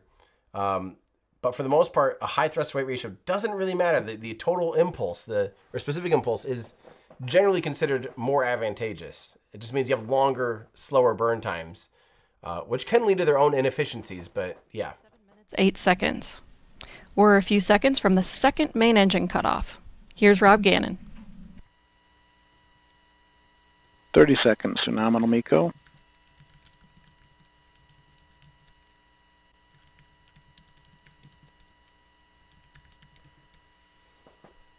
$20 seconds. And we're going to open loop on PU. Coming up on cutoff. We have cutoff. Everything is looking good. Fantastic. And we are now in a 2-minute 49-second coast phase of spacecraft separation. We've got full settling going after MECO. And we're reorienting to spacecraft SEP attitude. Oh, wait. Yeah, I missed this. So that was the TLI, right? And they're putting, this officially is putting the Peregrine lander onto its trajectory, and then they'll separate from it and do a third burn, which will get it into deep space. That's right. Okay. Yeah, I forgot that was the order of things. That's and continue to maneuver to our MES-2 attitude. So at this point, assuming the Peregrine lander separates, they've had a totally successful mission to the moon on their behalf. Now, whether or not it lights for a third time would be kind of a bonus at this point, because it's just more or less frivolously just putting itself into deep space, you know. I think just to kind of test relight capabilities and push the vehicle, you know, as far as they can for their first test flight. Why not? So we're coming up on, we have 1.5 minutes until Peregrine separation, when the lunar lander gets ejected from there, and so already both these, it's important to remember that. It's important to remember that the vehicle and the stage, if the stage does not accelerate again, that it's already put that it and the lander are already going to the moon. They're already on that translunar injection. Their trajectory currently would take them up to the moon's altitude, but it would also bring it back down. So without any other change in velocity, they're going to be going up to the moon basically, and it's up to the Peregrine lander itself to actually finalize and get itself into lunar orbit. Through a series of burns that will, again, nominally take it up to about February 23rd landing. So it's actually a long time. It's a slow, patient game for this little guy. But yeah, but needless to say, that the vehicle has done the bulk of the work. The last burn will be getting it just out of the Earth system, putting it into deep space. So we're coming up on that. I want to listen in here. 20 seconds. This is Vulcan Mission Control at T plus 50 minutes, 10 seconds. Vulcan has executed all mission events expected, and we are now approaching delivery of the Astrobotic Peregrine commercial lunar lander into a highly elliptical orbit, more than 220,000 miles above Earth to intercept the moon. Let's return to flight commentator Rob Gannon as we approach separation. We are spinning down. They just did it. And we are now in a 28-minute coast period, the third burn of Centaur. Yes. Yes. That's incredible. Heck of a first mission. That is a heck of a first mission. This is Vulcan Mission Control at T plus 51 minutes, 6 seconds. We just heard confirmation of Peregrine spacecraft separation. I'm now back with ULA President and CEO Tori Bruno. Tori, yes. Our first Vulcan rocket just delivered its first payload to orbit. How are you feeling? Yeehaw! I am so thrilled. I can't tell you how much. Absolutely. And again, we're not completely done with the mission here today. Is there anything else that you want to share with the audience? I am so proud of this team. Oh my gosh, this has been years of hard work. So far, this has been an absolutely beautiful mission. Back to the moon and off to our next burn, where we will do our final payload deployment to that heliocentric orbit for the memorial. Our team has done such a good job. Bravo, Zulu to everyone. This is just, it's hard to describe. Yeah, absolutely. I feel that too. So again, thank you so much for joining us on our show. Congratulations, and we'll let you get back to finish the rest of the mission. Congratulations to you. Give me a hug. That's awesome. All right. Yay. That makes me happy. That makes me happy. This right here. This is the sentiment. I wish this had happened. If this had flown when it was originally supposed to fly of December 24th, they would have been top tier for the Astro Awards. And I just love the celebration that we can be here and cheer on these people that have worked so hard on a program to see it be pulled off like this on the first flight.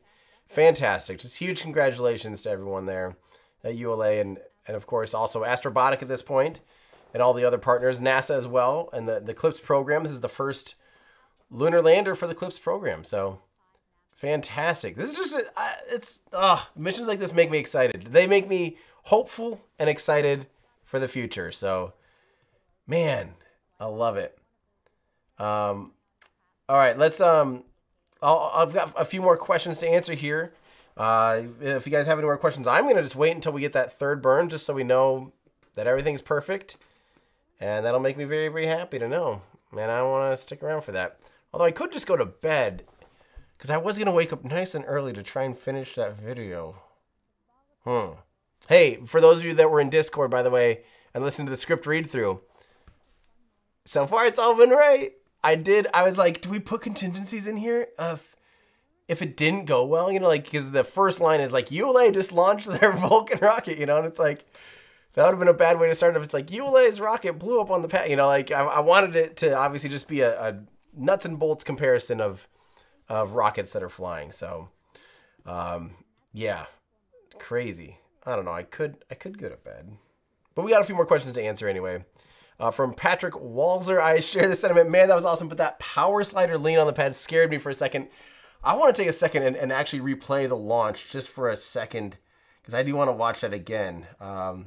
Because it was pretty exciting, and since I messed up the sound, here's your opportunity to hear it with sound. 5, 4, 3. We have ignition and liftoff of the first United Launch Alliance Vulcan rocket, launching a new era in spaceflight to the moon and beyond.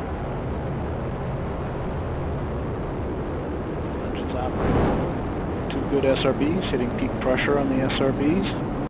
So that was quite the lean. I mean, I'd have to assume that's intentional. Again, just to make sure that it doesn't damage any of the launch tower there. That's a vital part of the crew program. We have ignition. For Atlas.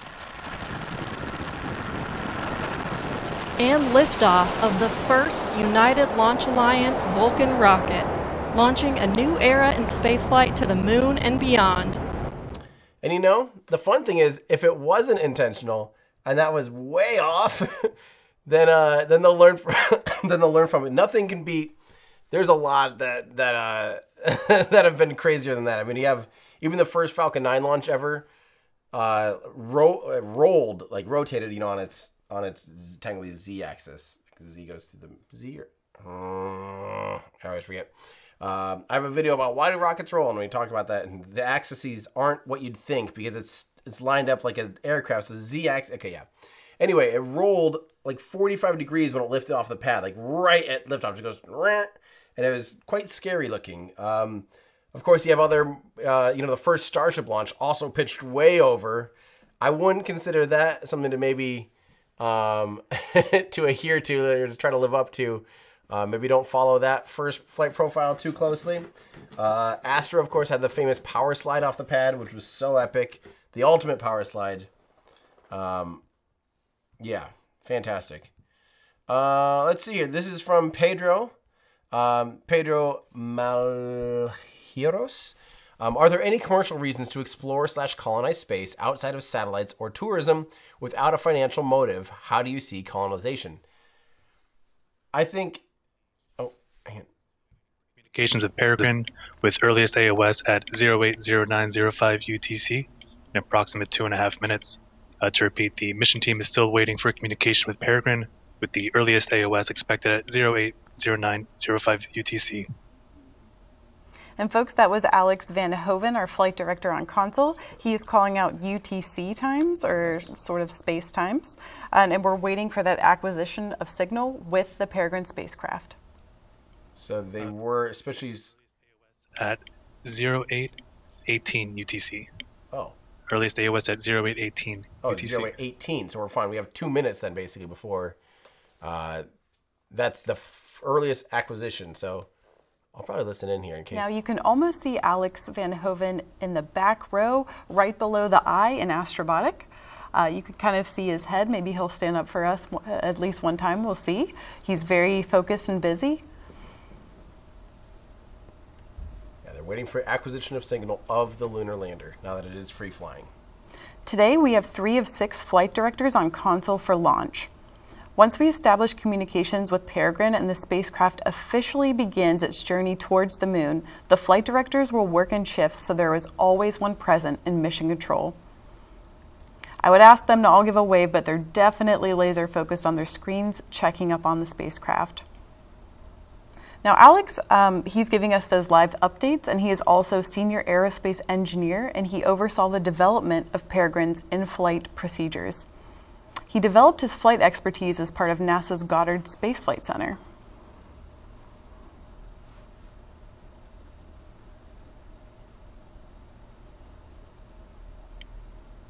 Broadcast Mission Control Flight Director announcement. I repeat, broadcast Mission Control Flight Director announcement. At this time, Astrobotic has confirmed that we have established communications with Peregrine, and we are now receiving live telemetry. I repeat, we have just established communications with DSN and can confirm that we are receiving telemetry from the satellite. Fantastic. Be excited, guys. Your lunar lander is alive. And you have communications with it. My goodness. We have received signal with the Peregrine spacecraft, and we are communicating it with it here on Earth. You just heard it from Alex. The team will begin sending commands to Peregrine to continue its journey to the lunar surface. What an incredible day. Now, thank you so much for continuing to tune in with us to watch this historic launch of Astrobotic's Peregrine lunar lander on its journey to the moon. I'm Olivia Chaplow with Astrobotic, and it is such a happy day for Astrobotic. I'm kind of speechless. So back to Megan at the hostess. Thank you very much.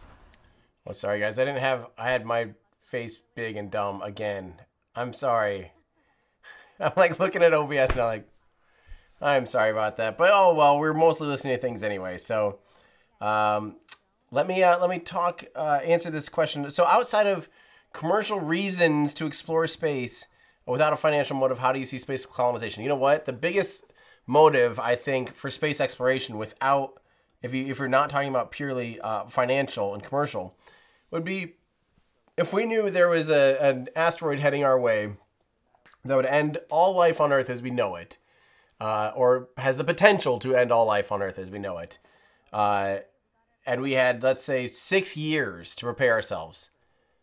I think that'd be a pretty big motivation. I don't know what that would do. I feel like society would likely just collapse because I don't think people would be fighting over who gets to leave and do what and where and why. But you know that there'd be a big push, though, still to develop rockets and technologies to try to deflect the asteroid and do all these things. I think that, and that's a big one. And obviously colonization, that's a big reason that, that's a big reason I think that Elon Musk has always talked about Mars as being an analog backup of human consciousness. I've always thought that to be a little bit, almost maybe too poetic or maybe too grandeur, maybe. But there is some truth to that, of course. I mean, you just never know when life on Earth could be completely disrupted. And although life on Mars would be horrible compared to life on Earth, let me make that very clear. People, why would you want to live on Mars? It's like, no sane person wants to live on Mars. It'd be terrible. But when you're looking at, the other option of like, if we have no other backups, if we don't have humans living anywhere else outside of our own planet at all, then you do look at it as like, well, it would be nice if we had some other homes, if we had some other places. So, yeah. Okay, Redcoat has a point here. ULA is wrong. The lacrosse, you say the word landed on the moon, saying is the only American landing after Apollo 17. I don't know if you can consider an intentional crashing into the moon to be an intentional landing. I mean, yes, it was its mission. It made contact with the moon, but it's not a soft landing, so I don't consider that to be the same thing as what they're attempting to do. Yeah. Let's see, from Michael Maxey. This might be a little bit old. Sorry. Hello from Houston, Texas. Main engine second start will burn only 4 minutes before cutoff, then Peregrine separation. Yeah. Thank you for that, Michael. Sorry that I had missed that, and that has now all passed. I am being a bad host. Yeah, it's true. It's a litho break. I mean, it is going to the moon just very, very, very, very fast. She's reminding us that it's February 23rd. Yeah, not talking about soft landing. So yeah, a little bit different. So this is a great question from Captain Desync. I hope we helped answer this question just natively. Again, we mentioned that the single Merlin engine on the Falcon 9 has 981 kilonewtons of thrust. Oh, I think, are they done broadcasting? Maybe I should have been listening. 981 kilonewtons of thrust. And where did I put the wrong amateur hour up on screen? I'm sorry, Captain Desync. Eric Peterson, why does it take so long for the second stage to reach orbital velocity, at least compared to Falcons? Again, it's because the Merlin, the single one Merlin D, vacuum optimized 1D, wow, it's getting late, has almost 5 times the thrust of those two RL-10s, because the RL-10s, in combined, get a little over 200 kilonewtons of thrust. So, that's the main reason, just low thrust weight ratio. We even heard them call out at one point, they go, it's producing 0.5 Gs of thrust, like near the end of its burn. So that's why the first stage needs to do so much work, because if the first stage didn't do that much work and you just let go of the upper stage, like say you just did a return to launch site landing mission like a Falcon 9 where they loft it, way up and they don't have the booster put too much horizontal velocity and they kind of keep it more vertical and then come down. The Merlin, or the upper stage of Falcon 9, in those cases need to do a lot more work, because the booster doesn't do so much work, right? But what that means is it has to have a high enough thrust to weight ratio that by the time it gets lofted up, if you're aiming sideways or horizontally, it's falling back to Earth basically. So it needs to be able to do that whole burn before it re-enters Sorry, I'm not doing a very good job of describing this, but if you've ever played Kerbal Space Program, if you have too low of a thrust-to-weight ratio on your upper stage, you'll see that it sinks and will end up re-entering. And so that's why the first stage needs to do a lot of that burn, because the thrust-to-weight ratio is just so stinking low on the Vulcan with the RL-10s. But again, super, super, super... it's actually not... It technically... literally me, it's technically not gravity losses. And I've had this argument with some incredibly smart people who I trust on these topics, but when you're flying an upper stage and you're perpendicular to your gravity vector, you are not fighting gravity. You are in a race against gravity, because gravity is going to pull you down and potentially have you re-enter the Earth's atmosphere, in which case you will no longer be able to get to orbit, right? You'll not get to orbit. But it's not technically gravity drag or gravity loss, because you're not losing your potential acceleration against Earth's gravitational pull. Now, as soon as if you start to do any of this movement, if you're starting to have any vertical, vertical velocity, like you say you had to loft yourself up a little bit during your injection, then you can technically start to have, you'll have some gravity losses. But it's not really gravity losses, it's actually cosine losses, because you're technically moving your vehicle against the direction you're trying to accelerate it with. And so you're just doing that in order to fight gravity. So it is kind of gravity losses, but it's technically cosine losses because you're blah, blah, blah, blah. Yeah. That was horrible. So there we go. Those are some stuff. Yeah. Well, my friends, we are coming up. When do they say the thing is? I'm getting really tired, actually. And I kind of just want to know if this went well in the comfort of my own bed as I'm trying to fall asleep. This is late for me. I'm normally head on the pillow by midnight is my general rule of thumb. Although not always on. So far we don't really have anything coming in audio for them, so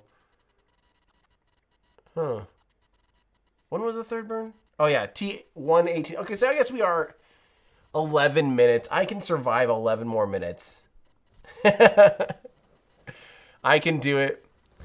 My speech isn't slurring. I'm just getting delusionally tired. I should be wired up though. If I was there in person, I'd have a hard time sleeping tonight, because that looked like a very, very exciting mission. No, I'll stay up. We only have like 10 more minutes. I can do it. Did it go straight up due to SRBs? Was a question from, let me see where this was. From Steven. Give me some good questions, guys. I'll queue them up here. Did it go straight up due to SRBs? No, so all rockets will go straight up initially.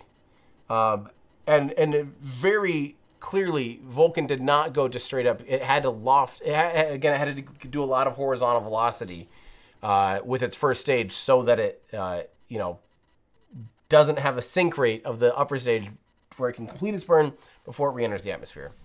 This is Vulcan Mission Control at T+ 1 hour, 8 minutes. The Vulcan rocket we saw today has a distinctive look. Here is a behind-the-scenes view at how this was accomplished. Cool. I'll take a behind-the-scenes view of the paint job. I do appreciate that they spent the effort to give it a special paint job. I thought that was really fun. Okay, so straight up due to SRBs, so due to the solid rocket boosters, all rockets initially will accelerate, at least most rockets will accelerate straight up to get out of the bulk of the atmosphere. You want to get out of that thick atmosphere that's going to slow you down as quickly as possible. Not just slow you down, but the faster you go, the more and more that the atmosphere just becomes an absolute danger, because as you compress it, as you're speeding up, it will heat up. It eventually, if you go too fast, it'll turn it into a plasma, and you'll absolutely just, the heating element on the vehicle will destroy it for sure. Unless you wanted to take all these new considerations into, heat proofing and doing all these thermal management devices in order to fly faster in the lower parts of the atmosphere. But the conventional wisdom and what has been proven to be the most optimized flight profiles to get out of the majority of the atmosphere by flying vertically at first. So you're accelerating, you're punching a hole basically through the atmosphere more or less. And kind of as you're starting to do that, you do want to start getting some horizontal velocity, because again, you have to get that 28,000 kilometers an hour, 17,500 mile an hour of horizontal velocity in order to actually be in orbit. Now, again, if this is confusing to you, I did a pretty deep dive on orbit versus suborbit. So I have a video on that if you want to look that up. It's actually a really good video. Even if you have played Kerbal Space Program, you inherently know the difference between orbit and suborbit.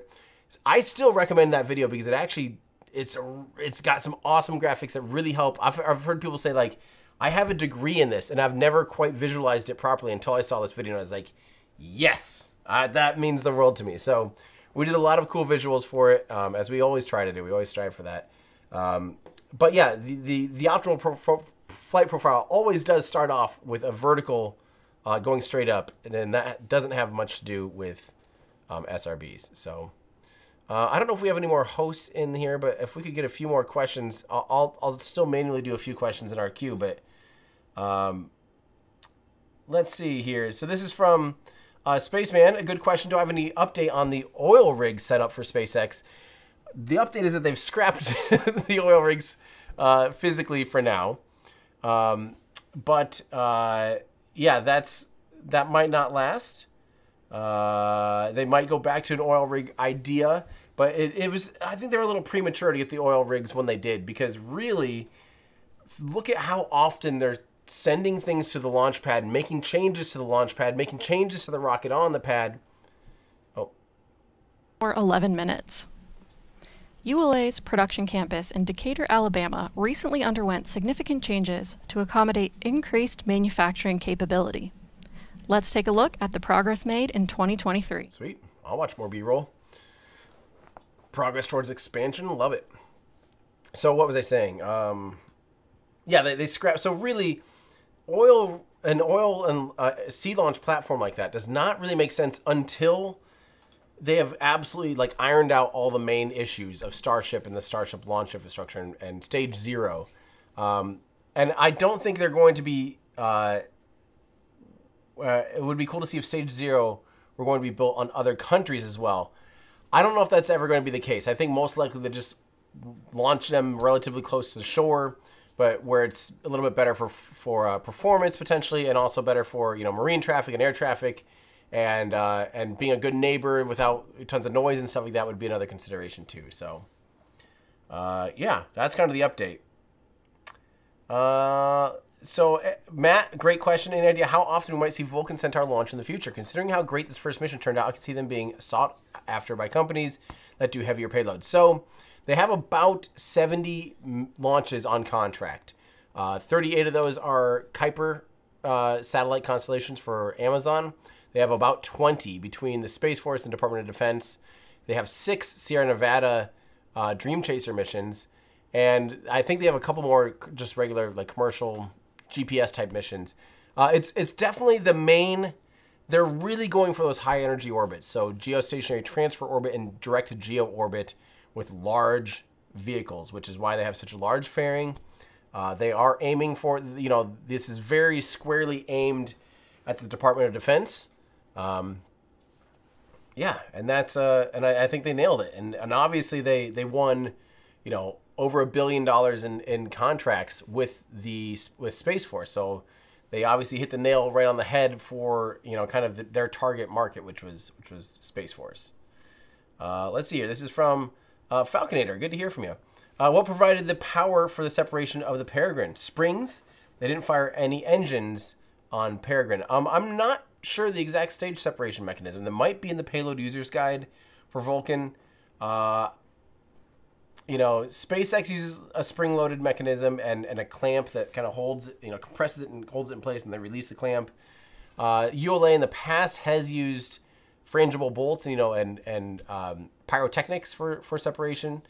I'm not sure what exactly they used in this case. This is from Michael Maxey again. Good to hear from you again, Michael. Tim, the sea platforms would be a good choice for landing and some launches to geostationary orbit. You're right. If they were launching, at the equator, that would definitely be a performance boost. We talked about that in a recent video about why not launch from the equator or from mountains. But again, in the future, say they get all the kinks worked out and Starship's flying very often. Let's say it's flying as often as the Falcon 9. And there's still a lot of considerations, though, to maintaining a fleet out on the ocean. I mean, it's remote, so it's hard to get, you know, your crew out there. We talk about that again in that video. That video actually is what I should recommend. Watch that video. Why not launch rockets from mountaintops or from the equator? Because we do go into all those logistical challenges. But of course, there are advantages to doing things like that, to doing sea launch. But there's T+ 1 hour 15 minutes. Along with meeting numerous milestones towards the first launch of the Vulcan rocket, ULA continued to launch Atlas and Delta rockets this year. Let's take a look back at those liftoffs. Cool. Again, I'll take all the B-roll I can get right now. Love it. Give me some rocket goodness. It's about compromises, though. You know, it's how much complexity are you adding, and how much does it cost to have crew go to and from all these places, and if something goes wrong, what do you do, and how do you ship this stuff, and how do you ship all the propellant, and blah, blah, blah, blah, blah. And at the end of the day, just what's the cost? And is that performance worthy of the cost and the investment and all of the other things? So, great questions, though. Let's see here. I'll keep trying to answer some questions here from you guys. Just trying to go through some of your questions. This is from Spaceman.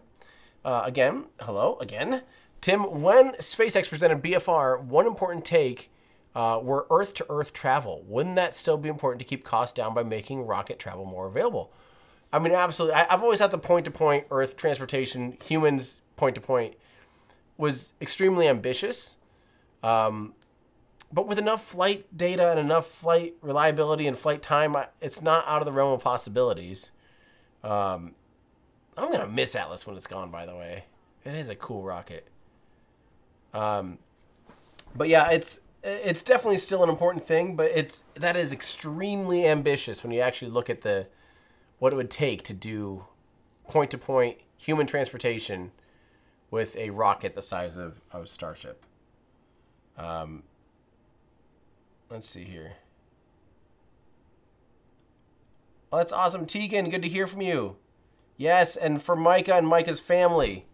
I believe they were at the launch. So Micah is flying with Celestis, saying, ready to see Micah fly in Vulcan here. What are your thoughts on those memorial space flights and the business behind it?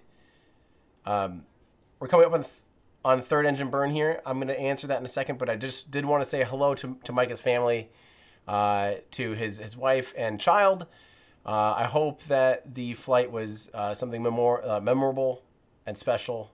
I was thinking about you guys during launch, so congratulations. And yeah, pretty amazing to have a loved one out there deep amongst the stars.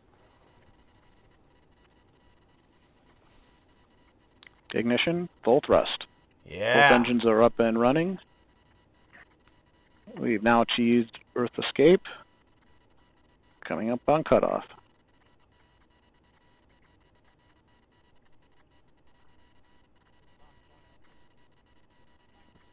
Cutoff. Right on time. Everything was nominal. And with the completion of this Earth escape burn, this concludes the commentary for the flight of VC-1.